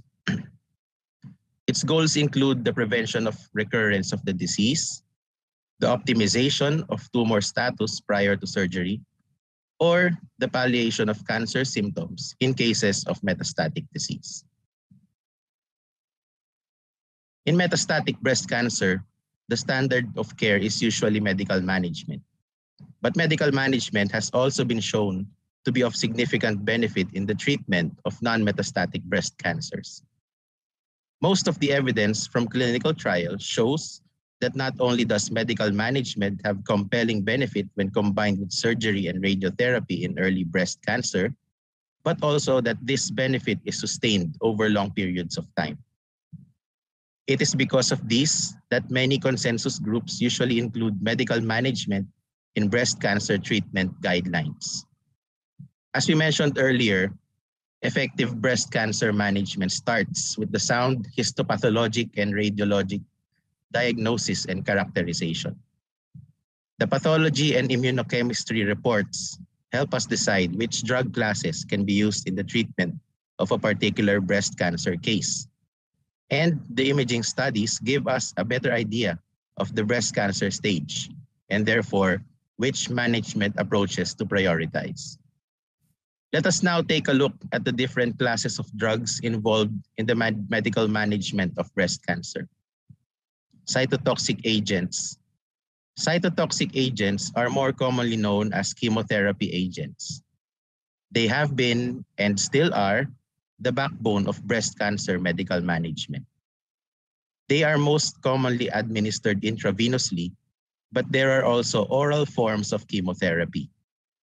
Chemotherapy is still the most common medical management in our setting, in no small part due to its being more financially accessible to the patient.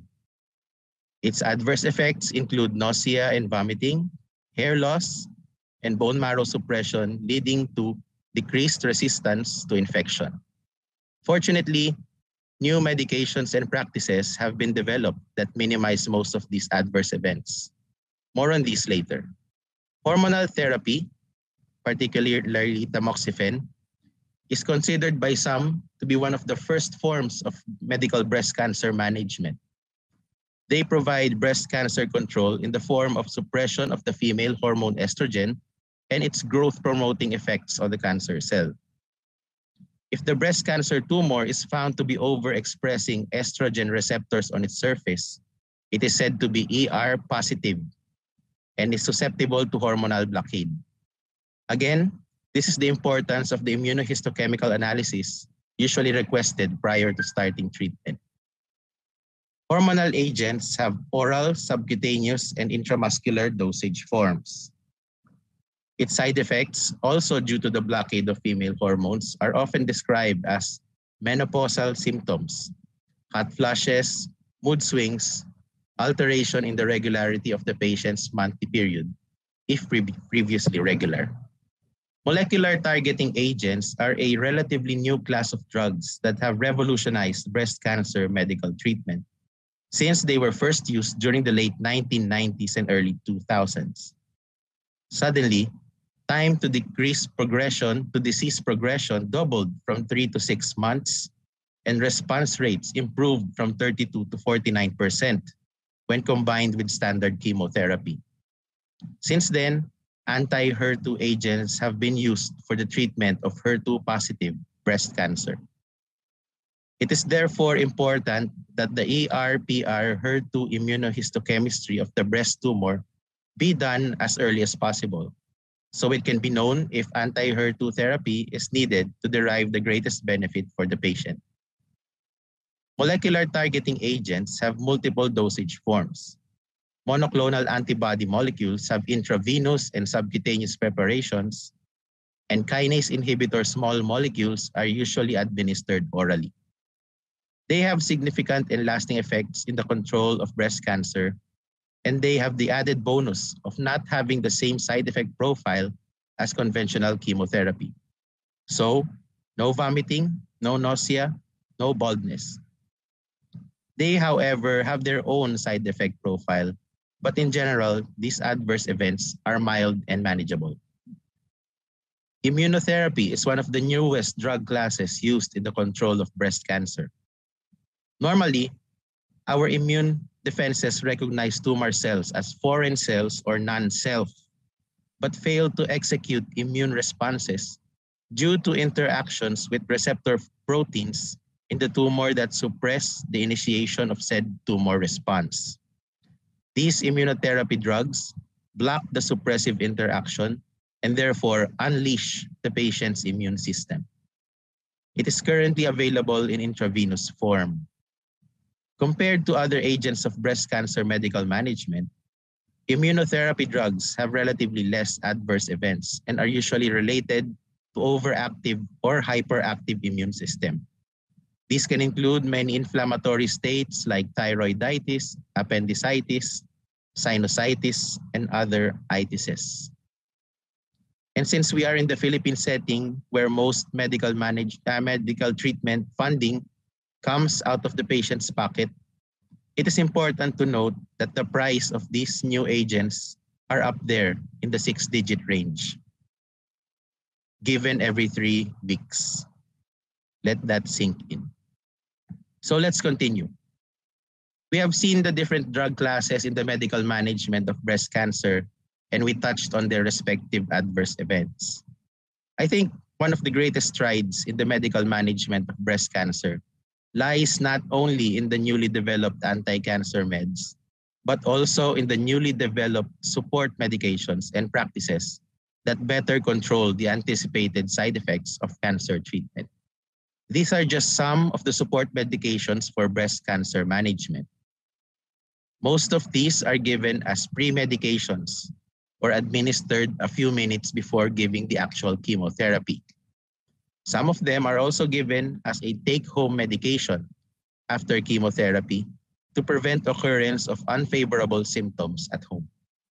We will now be winding down this talk with some discussions concerning when to best give medical breast cancer management. In non-metastatic breast cancers, medical agents are most commonly given after surgical removal of the breast tumor and after adequate rest and wound healing. Chemotherapy is most commonly given in stage 2 or 3 breast cancers, with special considerations in select stage 1 cases that provide optimal benefit for the patient. Hormonal and anti-HER2 therapy are given after surgery and after the results of the ER/PR HER2 immunostains are known. Immunotherapy is usually not given in stage 1 breast cancers, but has recently received FDA indication to be an option in stage 2 and 3 triple-negative breast cancers.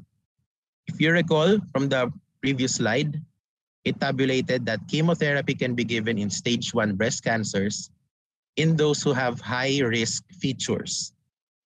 These high-risk features are often subject to the interpretation of the medical oncologist based on the description of the pathology report and the history of the patient. If the patient wants a more objective way to decide whether or not to receive adjuvant chemotherapy, then genomic assays are usually recommended for better prediction of the tumor's potential to recur.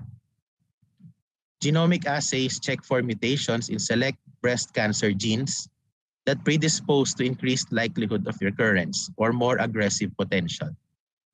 Based on the results of these assays, the patient can then make a more informed decision whether or not to undergo chemotherapy. The only downside is that the cost of the test is equivalent or even more expensive than 8 complete cycles of chemotherapy So in my real life practice, this test is often forgone or refused by the patient. According to the NCCN guidelines, the National Comprehensive Cancer Network, there are certain circumstances wherein neoadjuvant chemotherapy or giving medical management before doing surgery or radiotherapy confers more benefit for the patient than giving medical management after surgery. Let's look at those points here. If the patient's breast mass is initially inoperable, as in initial diagnosis of inflammatory breast cancer, or bulky axillary lymph nodes, or breast masses with ulcerating wounds, then neoadjuvant therapy will be beneficial to that patient. If the patient's mass is initially operable, but breast conservation is desired and the mass is too big, then neoadjuvant therapy is an option for this patient. If definitive surgery may be delayed for the patient, then neoadjuvant therapy is given as an option. In patients with stage 4 or metastatic breast cancer, the tumors have spread beyond the breast of the patient. And so, surgery and radiotherapy, which are locally directed managements, may be inadequate to address the total tumor burden. Medical management is therefore the mainstay of therapy, as it is able to reach all areas of the body that may be affected by the cancer. The primary goals of treatment for stage 4 breast cancer are the prolongation of the patient's lifespan and the optimization of the quality of life. The choice of medical agents, therefore, depends on the patient's performance status as well as the ER/PR HER2 status of the tumor and the presence of bone metastasis. So I will present a brief overview of radiotherapy in breast cancer management before ending this talk. Radiotherapy is a highly effective approach to breast cancer management and is one of the pillars supporting treatment of the breast cancer patient. It involves delivery of high doses of radiation to target areas. In non-stage 4 breast cancer, it is done after surgery and chemotherapy, and it has shown to have significant benefit in the prevention of local recurrence of the tumor. In stage 4 breast cancer, it is primarily used for palliative purposes, that is, for symptom control and improvement of the patient's quality of life. If you have more concerns regarding radiotherapy in breast cancer, we will be more than happy to refer you to a radiologic oncologist, a specialist practicing this discipline. So this is my last slide. Thank you all again for giving me the opportunity to discuss with you the medical management of breast cancer. But I would like to just say that if ever you will take anything away from our lecture series today, I hope it will be these two very important points. Please take note of the breast cancer screening guidelines previously discussed in an earlier lecture. Screening really works, and it saves lives in actual practice. Patients with breast cancer have the best chance of survival when they are managed by physicians practicing the multidisciplinary team approach. Evidence of the benefits of this approach has already been published. The team usually consists of the attending physician, the pathologist, the radiologist, the surgeon, the medical oncologist, the radiation oncologists, and other specialties like nutrition, psychiatry, and nursing care that cover every base in the effective management of the patient's breast cancer and are in direct communication with each other. Again, thank you very much and have a pleasant day ahead. Yan, maraming salamat Dr. Nick Radovan, and maganda po yung natalakay ni Dr. Radovan. Of course, mga key points to remember na ang medical management po or ng breast cancer begins the moment you get your biopsy report. Kung ito nga po ay nagsasaad na merong tayong breast cancer, there is a place for the medical management of breast cancer from the very beginning. Nabanggit din po ni Dr. Radovan na may mga pharmacologic agents or drugs that are used in breast cancer. Yun po yung tinatawag na cytotoxic, hormonal, at saka yung molecular targeted medications, and yung immunotherapy, plus of course yung supportive medications. Meron na rin pong meron na rin pong malaking kahalagahan ngayon ang teknolohiya by way of precision medicine, no? Yung tinatawag pong gene mapping of the tumor. That is why we are able to predict the kind of behavior ng ating breast cancer po. At saka po, yung pong kahalagahan ng tinatawag nating neoadjuvant chemotherapy. Yung pong neoadjuvant chemotherapy para sa mga pasyenteng hindi po maoperahan agad dahil gawang malaking-malaki yung bukol na meron silang breast cancer na sobrang laki na baka maaring hindi maisara sa pamamagitan ng surgery or hindi qualified sa paglalagay ng paggagawa ng early reconstruction na kagaya na binanggit ni Dr. Fermalo. Meron pong role ang medical management dito. Yun po yung tinatawag na neoadjuvant therapy. At saka yun din po sa stage 4 na breast cancer. Yun po may role po ang medical management dito. At yung pong huling sinabi ni Dr. Radovan, very important, screening, early detection saves lives, and of course, ang management po ng breast cancer is a team approach. Now, mga minamahal na tagapagsubaybay, kung mapapansin niyo, kami po ay parang nagkukwento, no? Paano ang breast cancer na nadadiagnose, paano po ito ina-assess, paano po ito inooperahan, paano po ito nire-reconstruct, at paano po ang aftercare dito by way of medical management. Ngayon naman po, gusto po nating bigyan ng face yung ating pinag-uusapan ngayong araw na ito. So, alam niyo po kasi mas mahalaga kung meron tayong actual na patient or meron tayong actual na person na siyang testify or magbabahagi sa atin ng sarili niyang karanasan sa pagkaka-experience niya ng breast cancer. So, I'd like to introduce to you our next speaker, who is actually can I have the frame by which I can introduce our speaker for this morning? Yes, joining us this morning, Doc, is one of the breast cancer survivor, Miss Claire Adeline Martinez Tusaniesa. Good morning, ma'am.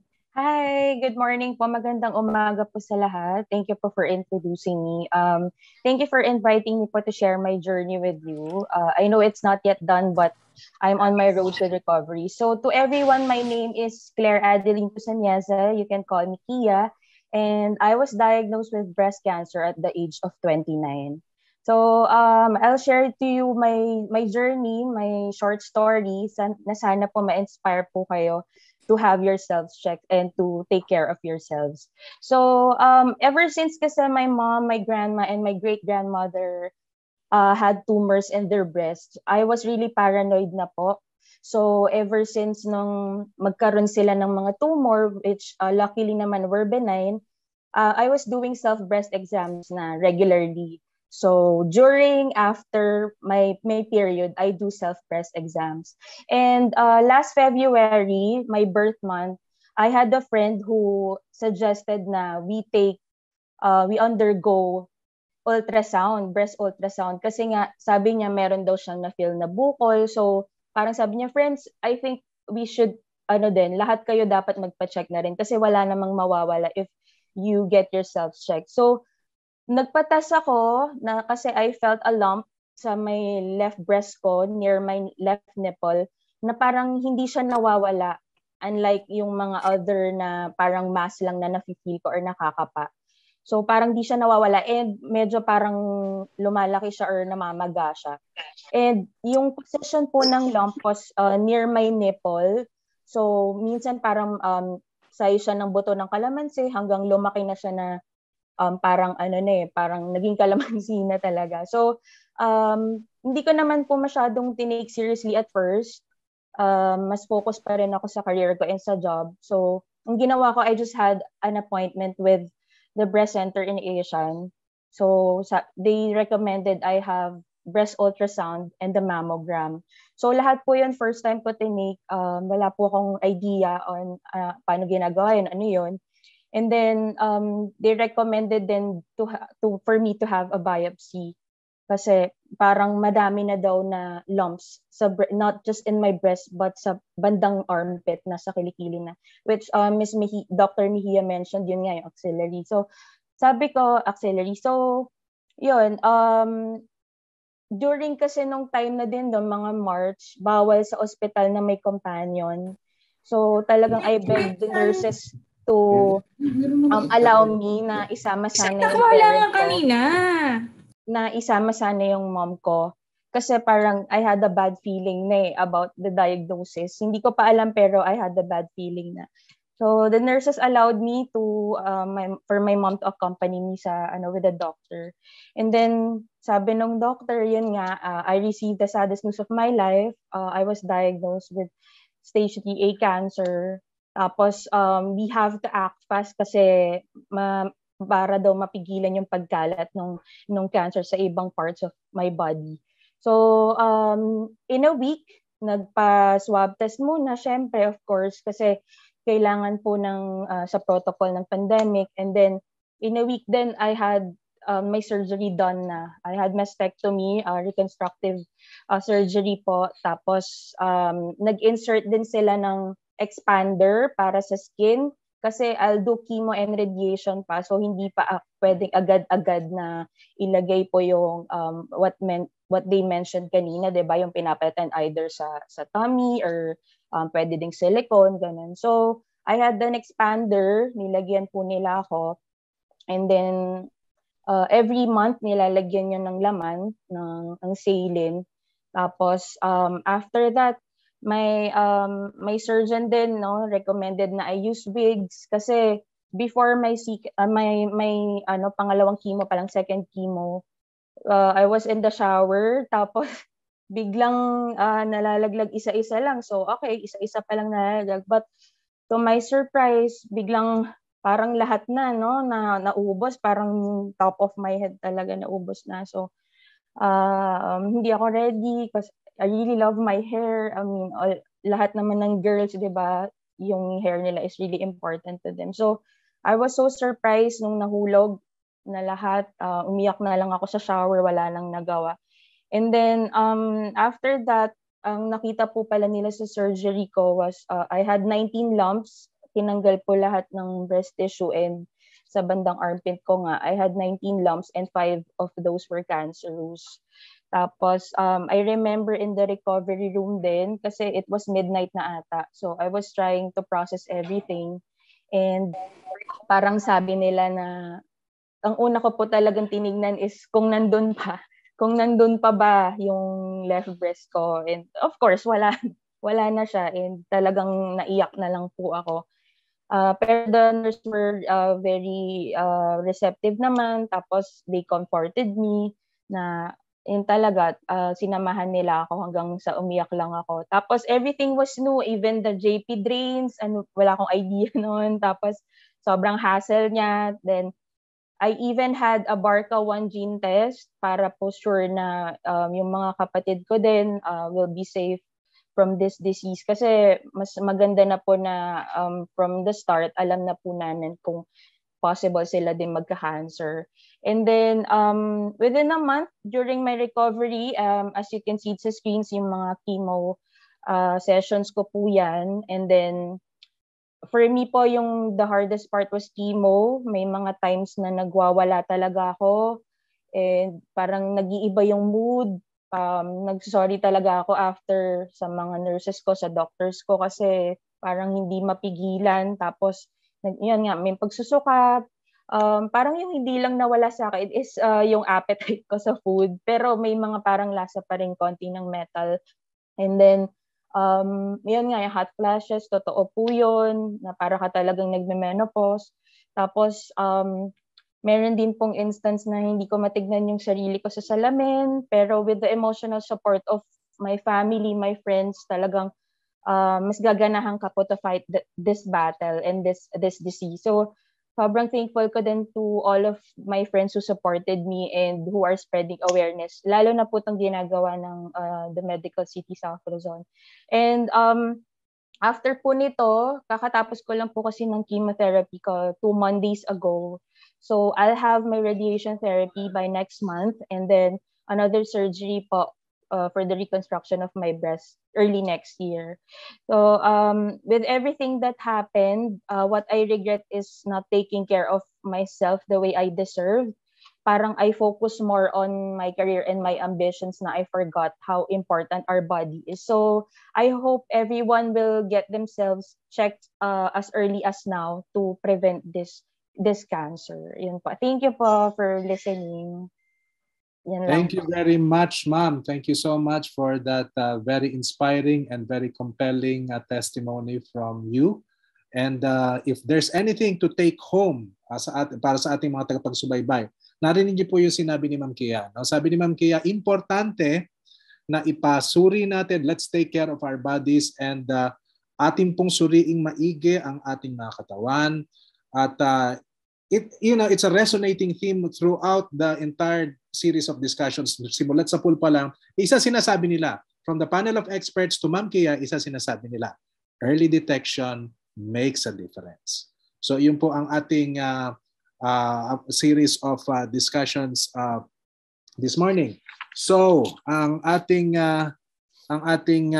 next ngayon will be our question and answer portion. So akin pong ipakikilala uli ang ating panel ng mga dalubhasa ngayong umagang ito, and of course you've heard them all speak and they are authorities in their respective fields. So allow me to introduce once again our panelists, Dr. Olive Alonso, Dr. Judy Atasan, Good Dr. morning. Alodi Mejia, Good morning. Dr. Vice Firmalo, and of course, Morning. Dr. Nick Radovan. Good morning, ladies and gentlemen. And now na kayo'y nandito na po, kayo po'y pupupugin ng maraming katanungan sa ating mga tagapagsubaybay ngayong umagang ito. So I'd like to start the ball rolling from a question that was thrown to us by perhaps one of our medical staff. No? Kung sino man ito na ayaw umamin kasi anonymous, kasi it has something to do with the underwire bra. No? So siguro gumagamit ng underwire bra itong staff natin. No? So itatanong ko po. But I'd like to ask this question, throw this question to Dr. Alonso. Dr. Alonso, Olive, meron ba boss. Meron bang epekto ang pagsusuot ng underwire Bra sa pag-develop ng isang sanhiba ng breast cancer ang pagsusuot ng underwire bra? A resounding no. No, never naging cause ang wearing underwire bra into developing breast cancer. Actually, these are misconceptions nga and sometimes misinformation given by our mga older people, including my own relative. Ano ba yung underwire? Olive, paki-explain nga ano ba yung underwire bra para sa amin mga hindi nagsusuot ng bra. Underwire, okay. Hindi ako si Dr. Salvador, si Dr. Fermalo, di gumagamit niyan. So di namin alam. We also call it wonder bra kasi syempre as you age medyo you also want to look good in your t-shirt, lalo na yung mga tight fitting t-shirts, mga tight fitting dresses. So in order for a lady to look good, nagsusot din kami ng underwire bra. So yung bra na yon usually padded pa nga. Padded means merong foam that conforms with the shape of our breast, and then meron siyang soft wire underneath the soft cap of the bra. So syempre yun yung naglilift up ng namin ng breast para hindi naman mukhang alam mo na. So gumaganda ang hinaharap ng babae. Added confidence, yes, and it brings about a good self-esteem ulit. Bring back the good old days. Alindog, so to speak, by women. So yun yung a resounding no. Walang textbook and during our training wala pa kaming na-encounter na wearing underwire bra can cause breast cancer. Okay, yun po. So narinig niyo po, Read the lips of Dr. Alonso. Walang kinalaman ang underwire bra sa pagkakaroon or development ng breast cancer. So malinaw po 'yon, no? May question naman po ako sa ating pinaka-baby sa ating mga panelists. Judy. So Dr. Judy Atasan, meron nagtatanong dito from our chief laboratory technician si Ma'am Quincy Kiboloy. Tanong ni Ma'am Quincy. So tanong ng MedTech ito, no? Is CA15-3 as effective as having a mammography? Judy. So if she's not here, I'll going once, going twice, going thrice. I will give the question to I will throw the question to Dr. Alodi Mejia. Alo, ano ba ang ating masasabi tungkol doon sa tinatawag na CA15-3 as against mammography? Una-una sa lahat, ano ba yung CA15-3? Parang test lang siya to detect. Parang siyang tumor marker. Pero for breast cancer... Yung ba saan nakukuha? Sa dugo ba? Sa dugo ba kinukuha yan? Sa swab ba kinukuha yan? O ano? Ano ba yan? Ano ba yung CA15-3? Ito blood test? Blood. Oh, yan. Okay. Anyway, it's not the recommended screening tool talaga for breast cancer. It's still mammography and breast ultrasound. Kahit man makuhaan ka, tas elevated siya, hindi mo masasabi na ito'y dahil sa breast cancer. So, maaring ito'y dahil sa ibang bagay. So, usually, ginagamit na to as a tool for doctors to monitor, but not really as a screening. So, narinig niyo po yan, Ma'am Quincy. So, kung ipinaplano mong i-market yung CA15-3 as a substitute sa mammography, kayo na po ni Sir Edwin Dadula ang mag-away niyan. So, narinig niyo po ang kasagutan ng ating panelist that it cannot be a substitute for a mammography in as far as screening is concerned. Agree ka ba doon, Dr. Judy Atazan? Nawala ka kasi kanina. Sorry, nawala ako. Yun na nga. Yes, sir. Agree po with Dr. Alo. It's not recommended to use as screening kasi maraming causes na pwedeng tumaas ang CA153, not just because of breast cancer. Gaya ng ano? Gaya ng ano? Ano-ano pang mga ibang causes na maaaring pwede pong mga conditions, pelvic inflammatory conditions, yung mga patients natin na may endometriosis. Pwede rin kasing tumaas to sa mga may ibang klase ng cancer, sa lungs, sa pancreas. Although mas mataas daw siya, sabi ng mga libro natin, sa breast cancer. But knowing this, na may iba pa palang condition na pwedeng tumaas ang CA153. So why would we use it to screen for breast cancer? So ayun po, para sa ating sa audience natin, hindi siya part ng basic armamentarium for knowing if we have breast cancer or not. Okay. So again, no, the answers of our experts are clear and unequivocal, which means ang mammogram po is in as far as screening is concerned, mammogram trumps CA15-3. Okay, Ma'am Q? Ma'am Quincy, I hope that answers your question. Now, I have a question for our medical oncologist, ang ating batikang makisig na balbasaradong medical oncologist na kasapi natin ngayon, si Dr. Nick Radovan. Nick, may nagtatanong dito. What are the head-to-head data that would allow a comparison between alternative medicine and the chemotherapeutic or the pharmacologic drugs that you have just mentioned? If you were a medical oncologist, because nababasa natin at naririnig natin sa mga kabalitaan ngayon, no?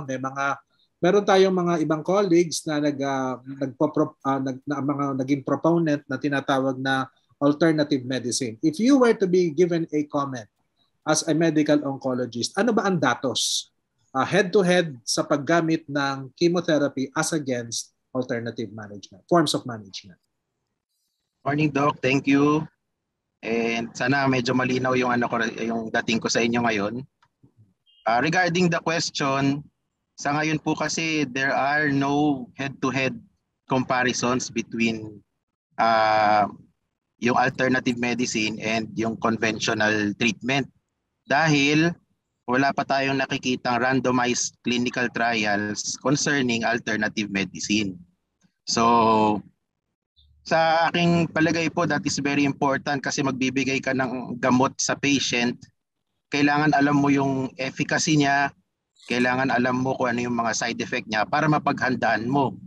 Kung magbibigay tayo ng gamot or substance na narinig lang natin na okay, pero wala tayong hard evidence, hindi natin malalaman kung ano po yung mga maaaring mangyari.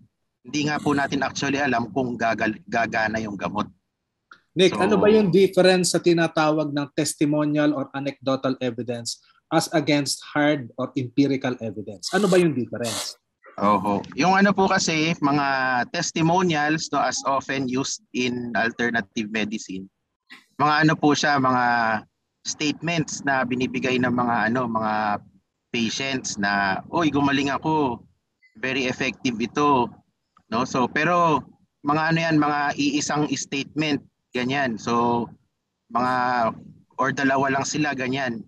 As opposed to yung mga empirical evidence na ginagamit for standard therapy, na mga kunwari randomized clinical trials, yun nga lang po yung tinatanggap natin na solid evidence bago mag-start ng gamot. Kasi ang mga pasyente na tinetestingan ng gamot doon ay nasa more than 500, minsan nga more than 1,000. So makakakuha tayo ng statistical analysis nung effectiveness ba talaga ng gamot kumpara sa paisa-isa. So ibig sabihin, yung tinatawag na testimonial evidence is paisa-isang karanasan ng tao base sa kanilang personal na karanasan. Whereas yung empirical evidence ay base sa datos at statistics na nahahango sa pagbigay ng isang klaseng panggagamot as compared to another. Tama ba?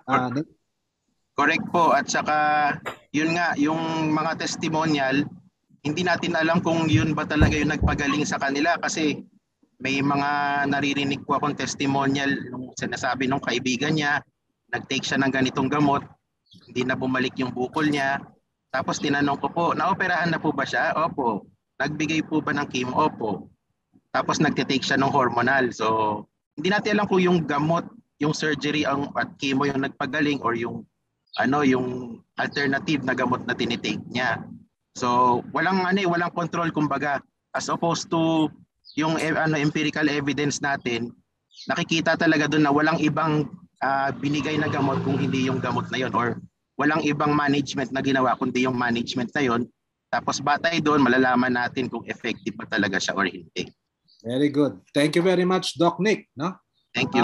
Talagang it's a joy to be moderating itong ating mga panel ng mga dalubhasa ngayon dahil if you notice, the answers they give are very straightforward and very clear. No po? Ako naman po ay magtatanong sa ating batikang plastic reconstructive surgeon. Vice, may question dito. No? May question. One is a question from our lay audience and the other one is a question from one of our doctor staff. No? Ang tanong ng lay audience, pag-iisahin ko na lang yung tanong. No? Kasi ang implant ba ng silicone ay safe pag halimbawa ay masyado ng matagal na nasa katawan? That's the first question. And in the question thrown to us by our medical doctor is this, no? Doon sa mga options na ipinakita mo na wound closure, implant placement, and flap application. Ano ba dun sa tatlong yon ang may datos na sinasabing siya ang pinaka-safe at saka ang may pinaka-best outcome sa kanila? Or is it a case-to-case basis? Ano ba ang masasabi mo? As regards the first question, ulitin ko, is silicone safe for long-term stay? And the other one, of the three options that you elaborated on very clearly for reconstruction, which one has the safest outcome and the best outcome, or is it a case-to-case basis? Go ahead, Vice. Habang wala pa po si Dr. Vice, I will proceed to another question. Dr. Alo, may question ako. May question dito sa ano. Ano ba ang datos ng accuracy nung tinatawag nating sentinel lymph node biopsy at bakit siya mahalagang kaakibat sa pagdidesisyon kung ang isang pasyente ay lalawakan ang operasyon or pwede siyang gumamit ng tinatawag na sinabi mo breast conservation surgery. Dr. Alo. Yung sentinel node biopsy, ginagawa lang natin yan sa mga pasyente na walang suspicious na kulani sa breast ultrasound at mammogram. At saka pag na-examine ng doktor, physical examination, wala ring nakakapa. So, yung ginagawa nitong sentinel node biopsy, it's only for those patients, hindi lahat ng pasyente. Kapag may nakakapa kasi, most likely kailangan natin isample lahat ng kulani sa kilikili. So, why do we do sentinel lymph node biopsy? Kasi kahit sabihin nating maganda ang operasyon para tugunan natin ang cancer, tanggalin natin yung bukol, meron syempre kaakibat din na complications ang surgery. Isa na dito yung tinatawag nating lymphedema. Nangyayari ito kasi ang ating kulani, hindi yan basta-basta nandyan lang. May purpose kasi yung mga kulani natin. Aside from being parang security guard ng katawan natin, sila yung namamagayan. Pag napansin nyo, pag may sakit tayo, di ba? Kasi napipick up niya yung mga mikrobyo. Siya yung nagsasabi sa ating sistema na, oy, teka lang, may kakaiba dito. So in the same manner, yung ating kulani, siya rin yung nagsisignal sa katawan natin na pag lumalaki siya, uy, teka, may something na nangyayari sa suso natin. Mm-hmm. So, yung isa pang ginagawa ng kulani natin, kung meron mang excess na fluid or katas sa ating katawan, binabalik niya ito sa ating dugo, sa circulation. So, pag nag-opera tayo, kailangan kasi nating malaman kung ganong karaming kulani yung naapektuhan ng cancer. Pero pag ginawa natin to, tatanggalin natin yung mga kulani sa kilikili. So by doing this, nawawala yung kulani, yung function ng kulani sa pag-gather ng katas, extra fluid sa katawan natin at balik sa dugo. So yung isang complication ay ang tinatawag ng lymphedema or yung pananatili yung tubig katas sa braso sa same side ng cancer. So nagmamanas yung braso. Oo. So, pag ganoon, syempre, mabigat sa pasyente, debilitating, minsan nagsusugat dahil sa sobrang tubig, hindi nakakabalik sa circulation. Kung kaya nating maiwasan kasi yan, with sentinel node biopsy, we can do that. Tapos so, may mga precautions din. May mga precautions din. Kung sa ilalim ka ng axillary, tatanggalin lahat ng kulani, hindi ibig sabihin automatic magmamanas yung braso mo. So that's why we always do precautions. Inaalagaan natin yung braso. Sasabihan natin yung pasyente, huwag ka magpapakuha ng dugo, turok, bakuna, kahit BP sa arm para protective. At saka doon sa arm na may manas. Doon sa arm na may manas. Sa arm na pinagtanggalan ng cancer. Kasi iniingatan natin yung arm lalo na pag tinanggal lahat ng kulani. Maraming salamat, Dr. Alot. Napakalinaw na kapaliwanagan. Ano? So tayo po ay babalik sa welcome back, Dr. Vice. No? Dr. Vice, walang anuman. Kala ko'y nagtampo ka na sa amin at umalis ka sandali.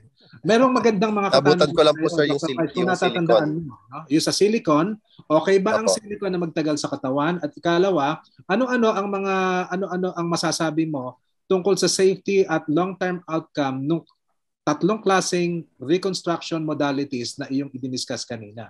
Ano sa kanila ang pinaka-the best or is it a case-to-case basis? Go ahead, Dr. Vice. Okay. Thank you very much. My apologies na putol po. Anyway, so with regards to the safety of silicone, no? We need what happens to the silicone when it is in. Nagkakaroon po tayo ng capsule, no? Pinapalibutan ng hindi ganun kadami ang reaksyon ng katawan natin sa silicone. Kaya yun yung ginagamit. Lagi ko sinasabi sa mga pasyente ko, ba't di tayo pwedeng gumamit ng bakit silicone? Because this is an inert material. Now, with regards to ang recommendations po natin is based on scientific data, which is very rare ang magkaroon ng effect ang silicone in our body, which is mostly capsular contracture, meaning tumitigas yung breast, or meron din siya mga implant illness na tinatawag. Pwede kang magkaroon ng nausea, vomiting, anxiety. No? So these are some of the effects associated with the implant. Pero ang tawag po natin sa medicine there's no causal relationship. Ibig sabihin, sa mga tao na may implant, nakikita itong mga simptomas. Pero wala pang nakakapagsabi na ito ang nagkukos talaga ng simptomas na yon. Now, with regards to the evidence, ang silicone, konti lang po yung data with regards to the side na na-reconstruct po sila. Now, with regards to the different types of options, it depends. Number one is selection criteria, meaning sino ba yung mga pasyente na pwedeng magawa ng implant? Sino yung pasyente pwedeng expander only, expander then implant? Sino yung mga pasyente na latissimus dorsi? So, ang importante is inclusion. If, for example, your hanap buhay mo or your work is you are an athlete or something to do with physical activity, then the muscle implants or the tissue flaps might not be a good option. No? On the other hand, sa mga studies, pinag-aralan nila kasi yan yung mga na-reconstruct na halimbawa latissimus dorsi, kailangan mo ang upper body mo, ang arms mo for the function. Nakita nila, based on surveys with the patients, na some of the patients, they will say, merong problema or nabawasan yung lakas nila or the strength. But when you look at the functional status of the patient, meaning may mga objective parameters kasi muscle activity, tinitingnan ng electromyography. Ibig sabihin, mga ano po to, mga distinct na data, hindi yung sabi-sabi lang. There was not much difference between patients who had undergone reconstruction and patients who did not undergo reconstruction in terms of quality of life as well as power doon sa kamay. So sabi nila, baka na geography, mas tumataas ang readings. So ibig sabihin, nagko-compensate ang katawan. So ibig sabihin, lumalaki ang muscle kahit nagawa natin yung reconstruction. So data which is available na nagsasabi na okay, may mga sinasabi na hindi din. So it's up to you to talk to your surgeon about it. You have to tell your doctor, ito yung activity ko, gusto ko pagkatapos nagagawa ko pa rin ito. No? So these are the things that you should be talking to your surgeon about. So iba-iba. So iba-iba rin kasi ang morbidity. Merong mga pagsugat, mas pangit ang sugat, halimbawa mga tissue flap. So kung yun ang concern mo, then you have to explore other avenues or other reconstructive options. If okay say yung may sugat sa likod or sa tummy, then you can explore the tissue. Okay, very iba-iba rin po. Kaya inano ko good candidate for particular. Okay. Yun po. Thank you. Salamat, Dr. Vice. No, so ang sinasabi po sa atin ni Dr. Vice, silicone is safe. Ang tawag po nila diyan ay inert substance. Ibig sabihin pwede pong magtagal iyan sa katawan. At ang sinasabi rin po ni Dr. Vice, when it comes to yung reconstruction modality na kanyang tinahak kanina, it is really a case-to-case basis. It really depends on the patient. So one form of reconstruction may be advantageous over the other, but it depends on the circumstance by which it will be applied. No, so yun po yung ating moral of the story na sinasabi po ni Dr. Firmalo sa atin ngayong umaga. Now, okay. Dr. Olive, merong isang tanong din dito, no? May isang tanong dito.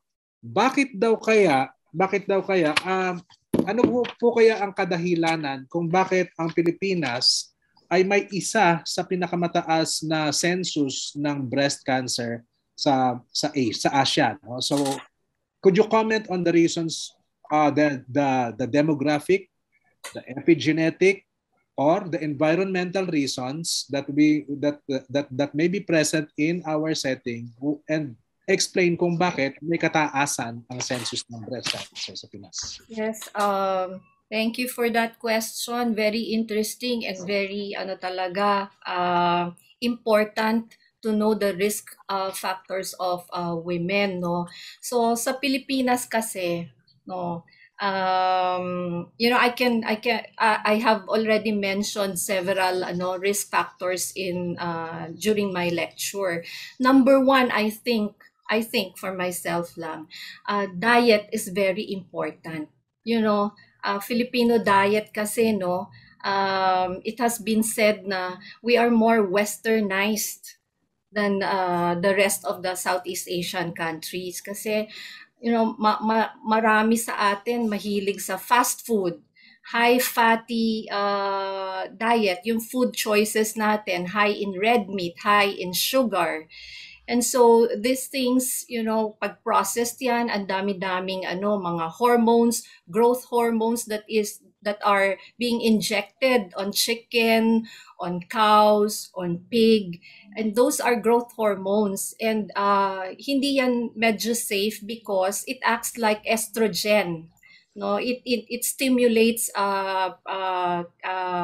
cell growth. And sometimes, of course, nag-mutate din sila. So, when we say high fatty diet, alam natin na ang estrogen is being, yung estrone is a derivative of estrogen. It gets stored in the fats, underneath our skin or subcutaneous tissue. And it has been said na the more fats you have underneath your skin, the more estrone you have in the body. And you know na the chain reaction, yan na ang simula ng influence of estrogen hormone in the breast tissue. Diyan na yung nagsisimula. There's rapid growth of breast cells, and then andyan na yung chain reaction yan. And number 2, I think common pa rin to yung mga misconception and misinformation given to us, no? Hindi sila magko-consult agad-agad sa doktor nila eh.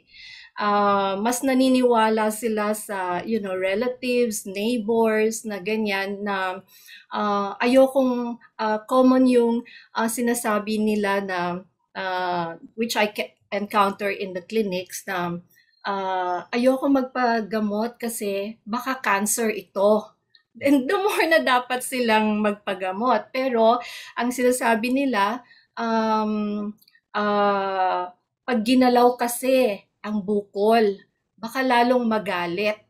Lalo daw, yan, very common yan na pag ginagalaw daw ang bukol sa breast, lalong nagagalit. So, lalong lumalala sila. So for this reason, there's delay in their consultation, in their talks with their doctors, no?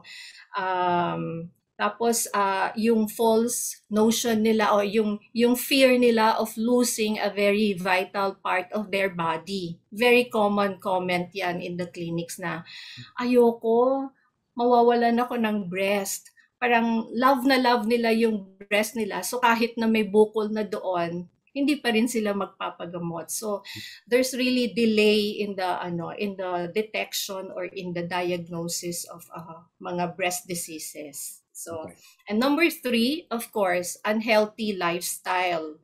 Most of us, most of the women are working.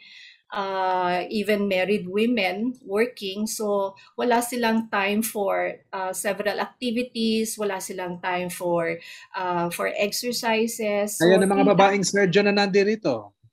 Kaya ng mga babaeng silahano na napaka-dedicated sa kanilang mga trabaho. No? Yeah, so nawawalan sila ng time for themselves para i-examine nila yung sarili nila, and nawawalan sila ng time para yung mga activities, exercises, kasi nauuna yung work. And of course, syempre, you cannot overlook yung pressure and stresses nila sa work nila. So with that, lagi silang nakatutok sa work nila, and inactivity translates to fatty buildup in our body, and particularly dito sa subcutaneous tissue natin where estrone is stored. And estrone is a derivative of estrogen. So same lang sila, same banana. And number 4, the cost of treatment. This is very often that you will encounter in the clinic. Pag na-diagnose na silang may breast cancer, or even on consultation pa lang, 'di ba? We often encounter na, "Doc, magkano ba aabutin ang biopsy, and then ang definitive treatment like surgery." Medyo na Na-overwhelm sila. yes, that's the word. Overwhelmed na sila sa gastusin, and then parang wala na silang pag-asa right away. Hindi na sila, parang tatanggapin na nila na, oh, okay lang yan, nandyan lang Patalo yan. na. Parang patalo na. Anyway, it's been there for 3 years already and it's not growing in size. So I might as well observe na lang. Siya na rin na mismo ang nagsasabi na, sige lang, doktora, antayin ko na lang. So yeah, I think those four reasons I gave are very significant in the increased prevalence of breast cancer in the Philippines.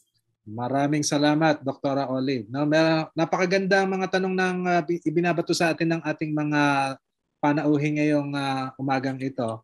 Pero alam niyo po, gaya na sinabi ko kanina, baka hindi po lahat paunlakan natin. So, I will just choose a few more questions, because we may be running late.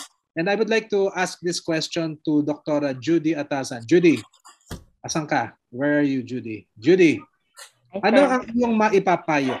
Ano ang maipapayo as a screening battery para sa isang pasyente na matlakas ang history ng breast cancer sa pamilya? Ang nanay nagkaroon, ang sister nagkaroon, ang lola nagkaroon. Ano ang iyong maipapayo by way of screening sa kanila? Okay. So earlier yung na-discuss ko po na screening guidelines natin, that is for the average risk na patient. So, ibig sabihin po, yung mga pasyente natin na walang kamag-anak na may breast cancer, late na, may anak naman, hindi gumamit ng pills, tama lang din yung age niya na nagka-menopause is average, hindi masyadong late, pati yung unang menses niya, hindi naman masyadong maaga. So, for those patients o mga pasyente natin na ang daming kamag-anak o mukhang mataas ang risk na magka-breast cancer din, ang unang may sasuggest ko po, syempre kasama pa rin dyan ang self-breast examination. So, ayun yung pagkapa natin sa mga sarili nating breast. Unang-una ay para malaman o makabisado natin ang normal na feel ng breast. So tayo yung unang makakaalam kung may bukol, may kakaiba na wala dyan dati. Sabi nga, early detection is the best cure.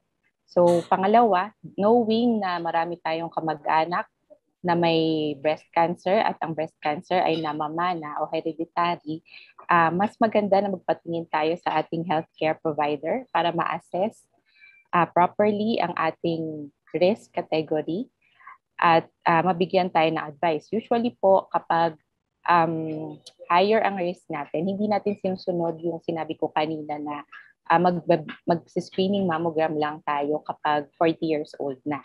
So yung sinabi ko pong 40 years old kanina for the screening mammogram ay para sa mga pasyente po na average risk. So walang kamag-anak na may breast cancer, may mga anak at hindi gumamit ng pills. Pero kung medyo mataas ang risk natin, ang suggestion po dapat, usually it's about 10 years earlier kang magpapascreen kung ilang taon man yung kamag-anak mo na nagka-breast cancer. Kunyari, yung nanay ko po, nagka-breast cancer siya ng 40 years old siya. So, alam ko na high risk ako dahil ang nanay ko may breast cancer, ang breast cancer na mamana. So, ang suggestion, dapat 10 years earlier than na-diagnose yung nanay kong may breast cancer. So, that's 40 years old siya, minus 10. So, dapat pagdating ko ng 30 years old, nag-start na akong magpa-check up sa doktor para mabigyan ako ng request for proper imaging. It is usually mammogram plus ultrasound, lalo na po for younger patients. Lalo na ang nakikita nating trend ngayon ay younger patients na may breast mass. It's always a combination of ultrasound and mammogram. Since yung mammogram may mga lesion o mga bukol siya na hindi nakikita, na nakikita naman sa ultrasound. So para silang partner, they go hand in hand. Kung anong hindi nakikita ni mammogram, makikita ni ultrasound. So better po yung sensitivity natin and better yung chances na makatch kung may breast. Maraming salamat. Tayo. So but it always starts with self-breast examination. So wag tayong matakot na kapain ang mga sarili nating breast. So iba kasi natatakot baka daw may makapangbukol. Actually yun nga yung sa Kapampangan kasabihan niya, kapamo. Dapat ikapamo. So yun ang dapat tandaan natin yon, mga kababaihang, mga taga-subaybay sa ating ngayong umagang ito. Now, I'm going to ask one question to Dr. Aludi, one question to Dr. Vice, one question to Dr. Nick, and one question to Ma'am Kia. So, Alo, medyo bibilisan ko lang ng konti kasi we are running late dahil sa dami ng mga panauhin natin nagbabato ng tanong. Alo, ang babae ba na pa-implant for cosmetic reasons, delikado bang magkaroon ng breast cancer? Yung paglalagay ng implant, wala siyang kaugnayan tungkol sa breast mismo ng pasyente. Wala kaugnayan. Okay. Yes, kasi nandun pa rin yung laman, yung bede ng pasyente, yung suso niya. So, ang difference lang is minsan mas mahirap lang i-monitor kasi pag may implant, pag in-ultrasound, mas hindi siya ganun kakita kung meron mang bukol. So, ang nire-recommend for monitoring or check-up sa mga pasyente na may implant is usually the MRI. And usually the plastic surgeons like Dr. Firmalo, they also request the MRI to check if there's a possibility of rupture or butas, pero bihirang-bihira yon. So, yun. Thank you. Walang kaugnayan ang paglalagay ng implant for cosmetic reasons sa tinatawag nating carcinogenesis or pagde-develop ng breast cancer sa suso. So, Vice, may katanungan dito, no? Meron tayong isang patient who underwent a mastectomy at napapansin daw niya ay kumakapal ang scar, no? Kumakapal ang scar at kumakapal at ngayon ay medyo sensitive daw ang pakiramdam. Now, ito bang scar na ito, is this something urgent that requires removal? Or is there a need for a biopsy of the scar that may be a warning of a recurrence? Ano ba ang kailangan gawin ng isang pasyenteng nagkaroon ng tinatawag nating pangangapal or panlalaki ng scar after mastectomy? Okay, thank you for this question. Ang mga pasyente na nagkaroon ng ganyan na kumakapal at sumasakit, usually these are actually symptoms of hypertrophic scarring or keloidal scarring.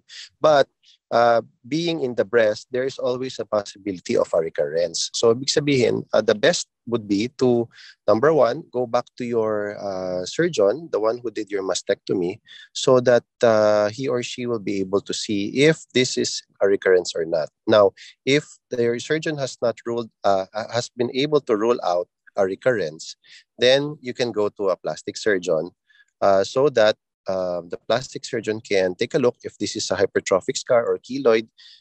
There are some modalities available that can be used to decrease the incidences of this pain or this other symptoms that you are experiencing.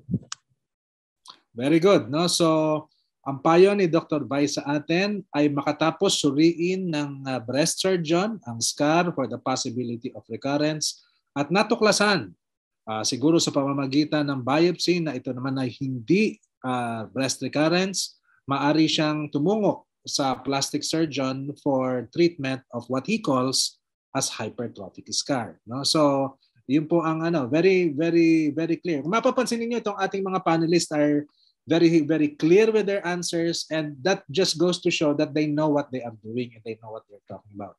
Dr. Nick, may nagtanong dito. Sa biology ba ng breast cancer, ang isang patient na merong ovarian cancer ay maaari ding magkaroon ng breast cancer in her lifetime? Are they related? Thank you for asking that question. Akala ko hindi na matatanong, so sinagot ko na yung nagtanong sa akin. Pero yung usually breast cancer, isolated case po siya. Parang nagkaroon lang talaga. Pero usually mga 85% isolated breast cancer. Pero may mga familial forms po or yung mga namamana na merong link na sinasabi na pwede rin magkaroon ng ovarian cancer. Kung maalala nyo yung talk po kanina ni Ma'am Kia, nagpa-BRCA testing siya. So yung mutated gene sa BRCA, siya po yung nagkakos ng familial breast cancer, familial ovarian cancer, tapos sa males mga prostate cancer. So merong link pero hindi po siya yung majority ng nangyayari. And yung second question regarding TABSO, yung surgery, wala naman pong evidence na nagsasuggest na pag naoperahan ka sa matriz, tataas yung risk mo na magkaroon ng breast cancer. Bagkus, pag tinanggal nga po yung ovary, mas bababa pa yung risk for breast cancer kasi yung estrogen supply mababawasan din. Very good. Okay, so malinaw po yun. So maaring may link ang ovarian cancer, but it is always good to prepare for the possibility.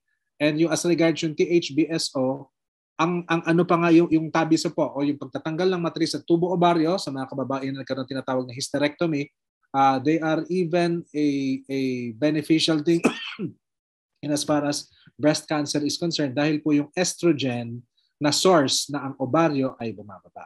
Now, I'd like to ask this final question before we wrap up. I'd like to ask this final question to Ma'am Kia. Ma'am Kia, sa inyong journey po, may nagtatanong po sa isa sa ating mga panauhin. Kung meron po bang mga support networks kayong mairerekomenda sa mga pasyenteng dumaranas din ng similar journey sa kanilang buhay sa ngayon? Opo. Actually, yung regularly po, I attend seminars. Actually, nandun si Miss Bebeth Orteza. Minsan din po nagtatalk sila Miss Maritoni. So, I suggest po join those forums and seminars kasi nakaka-inspire po talaga yung kwento ng survivors and sa kanila po talaga tayo matututo din aside from our doctors and nurses. And of course, I also get emotional support din sa network of doctors and nurses ko kasi sila yung usually ko pong nakakasama during my battles and my test and my surgery. So yun po, maganda po na reach out tayo kaysa po mag-isa lang po nating tahakin yung journey na to. Ito po bang mga ito ay they broadcast themselves in social media so that our audience can actually engage with them and contact them?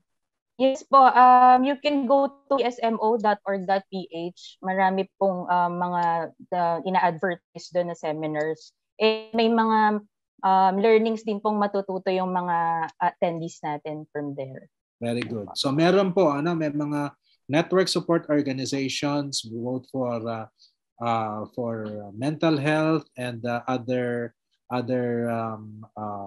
issues that may be associated with breast cancer treatment for our people, our countrymen who are experiencing the same. So, as we wrap up, I would like to reintroduce again our panel of experts. Now, and I will give them 20 seconds to say their final piece. Guys, 20 seconds.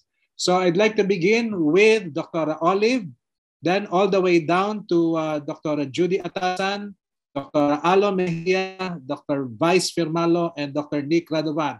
Dr. Olive, your time starts now. 20 seconds. Final words. Final words. So, know your breast very well in the same manner that you know your face. So, if you love yourself, you love your face, you love equally your breast. So, do know your risk and what else?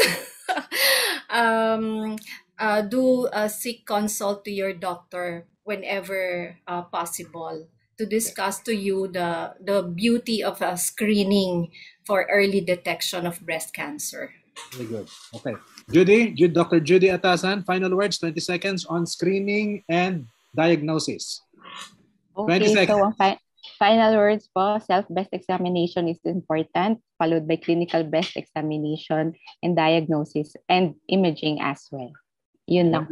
Very good. Dr. Alo, on the surgery of breast cancer. 20 seconds. Ang aking mensahe para sa ating mga tagapanood ay ugaliing magkapa ng suso kada buwan at magpa-check up kayo agad para matuklasan na natin kapag kung ano yung nararamdaman ninyo. Huwag yung pangunahan ng takot kasi nandito po kami para tulungan kayo. Nandito kami para tulungan kayo, sabi ni Yes. Dr. Alo. Okay. Mas maaga nating matutuklasan yung cancer, mas maaga natin siyang maaagapan, matitreat natin at mas mataas yung cure. Very good. Dr. Vice, on the reconstruction of post-mastectomy patients. 20 seconds.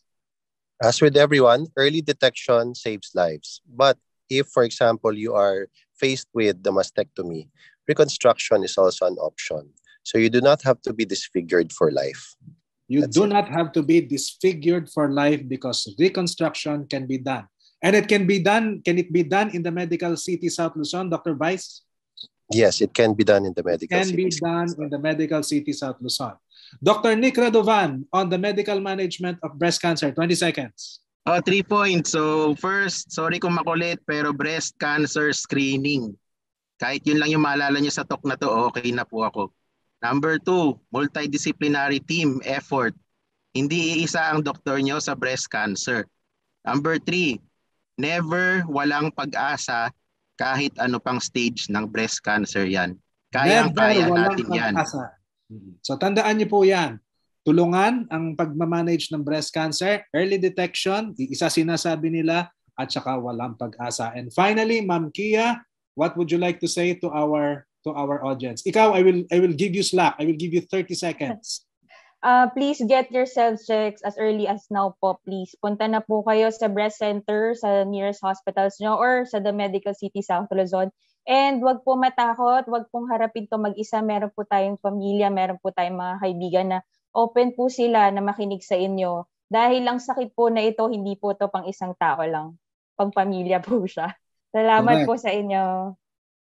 Maraming salamat to our panel of expert and to our expert witness who has undergone the journey of this particular condition.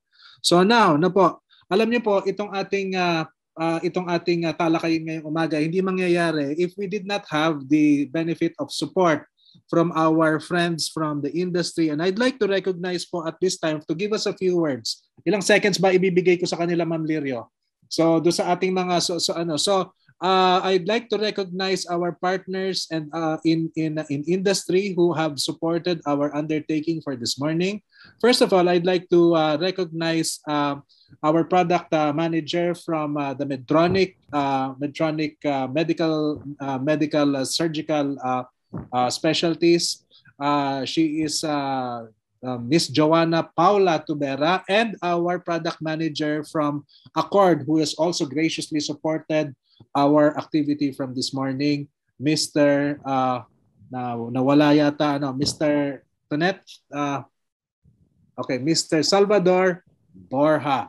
So ladies first, I'd like to ask Doc Pau Tubera to give us a few words from Medtronic so that our audience will see the face and faces behind the support that you have given us for this morning's activity.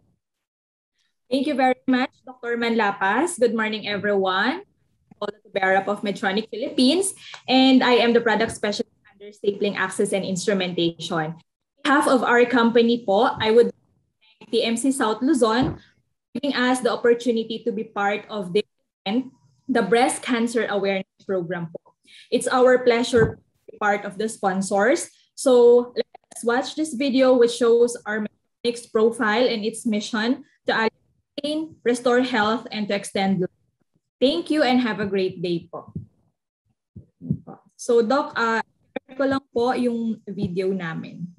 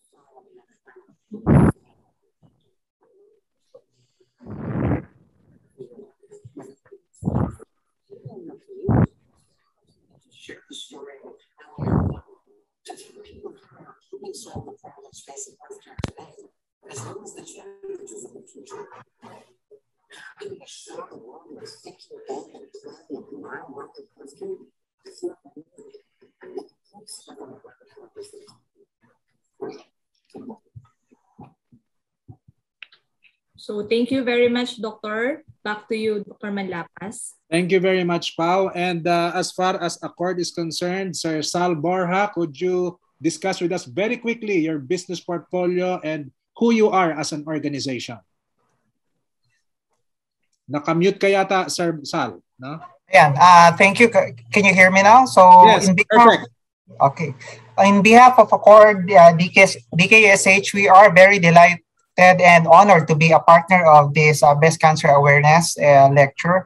As we all know, Accord is a very young and dynamic company. So our presence in the UK has been very successful. And what's good news about this, and it was extended here in Asia, especially here in the Philippines, because of their very good experience of the patients and healthcare professionals in Europe. So we started our oncology journey here back in 2018, and we are very much delighted to share with you on how we can partner with you better. Our presence in UK, Europe, and around the world would ensure that our products are at par with the strictest requirements of US FDA, EMRA, which is the regulatory body in Europe and Australia, and also Brazil, without to mention and any other countries that we are present, we have fulfilled those.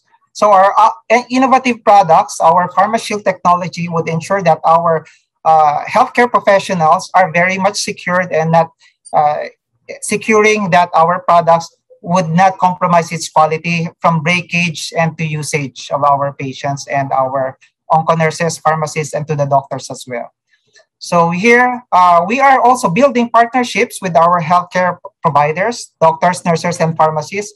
We conduct also drug safety handling seminar from drug receiving, usage, and drug disposal as well. So our available brands also here, we are continuously expanding our oncology portfolio. As we know, it demands, with the growing demands of and increasing our incidence of breast cancer and also other types of cancers as well. So looking forward to travel with you further, doctors, nurses, and all our patients with Accord's evolution in innovative healthcare in bringing to you quality and affordable oncology products. Thank you very much, Pa. Thank you very much, Mr. Sal Borja from Accord, the evolution of genetics. So, Ma'am Lirio, I would like to turn over the floor to you and Dr. Norge as we wind up our hostilities for today. By the way, as your moderator, thank you, and it's been a pleasure moderating for you. God bless you and see you next time. Bye-bye. Hey, thank you, Dr. Thank you. Manlapas. Thank you very much. Okay, so last quiz, bago maputol. Yes. Last quiz, Doc. Okay, so our last question. The winner for this quiz will win a free mammogram and breast ultrasound. So they can claim it at the Medical City South Luzon. Okay, thank you very much to the Department of Surgery for sponsoring this free. Yes. Also our sponsors for sponsoring this free mammogram and breast ultrasound. Now, our question for the winner. Ayan, we will, since the 14th anniversary of TMCSN, so the 14th winner will get the prize. Yes. So for all attendees, here is the question. Doc, vote for Zoom and FB. Yes. So we have one winner. So they can type in they comment nila yung kanilang answer. Then bibilangin po ng team natin kung sino yung pang 14th na nakakuha ng tamang sagot. Okay. So complete the statement. So lagi na natin nasabi yan kanina. Early detection, blank. Saves money, saves lives, early surgery, or early treatment. Go! Wow, bilis! Okay, so the answer for this, of course, is early detection. 14 na ba? Saves lives. Letter D. Okay, so the winner for this will be posted later. Sasabihin Doc, natin. ipopost na lang natin sa FB page ng The Medical City South Luzon yung name ng winner. Dun sa registration naman, nandun yung email. Yes. Diba? So pwedeng email natin. So I will proceed now for my closing remarks. Again, I would like to thank the sponsors, DKSH Accord, Medtronic for helping us with this webinar. I would like also to thank all the attendees, our beloved patients and doctors. Thank you for celebrating and attending this webinar here with us. Okay, so slide please. In behalf of the Department of Surgery, I would like to promote, the Medical City South Luzon will also launch the Women Care Package, mammogram or mammogram with breast ultrasound. And then soon, hindi lang umabot for today's session, we will launch hopefully by next week the breast biopsy package. So for either core needle biopsy package or excision biopsy package for the Medical City South Luzon. And of course, ongoing right now, you can approach any surgeon, any general surgeon, or doing laparoscopic cholecystectomy, or like to promote our lap chole package. So for the details of these, please consult any of our surgeons. And of course, in consultation, all the panels is available as clinic in our hospital, the Medical City South Luzon. You may call these numbers, and also you can contact us via our FB page and Viber group to set an appointment for our surgeons. Not only this panelists, there are a lot of general surgeons and specialists in the hospital that can cater in all your needs. So you can contact this number for your appointment. So appointment can be face-to-face or via teleconsult. So again, everyone, thank you. On behalf of the Department of Surgery, thank you very much and have a pleasant morning ahead of you. Thank you, everyone. Thank you. Stay safe, everyone. Thank you very much po.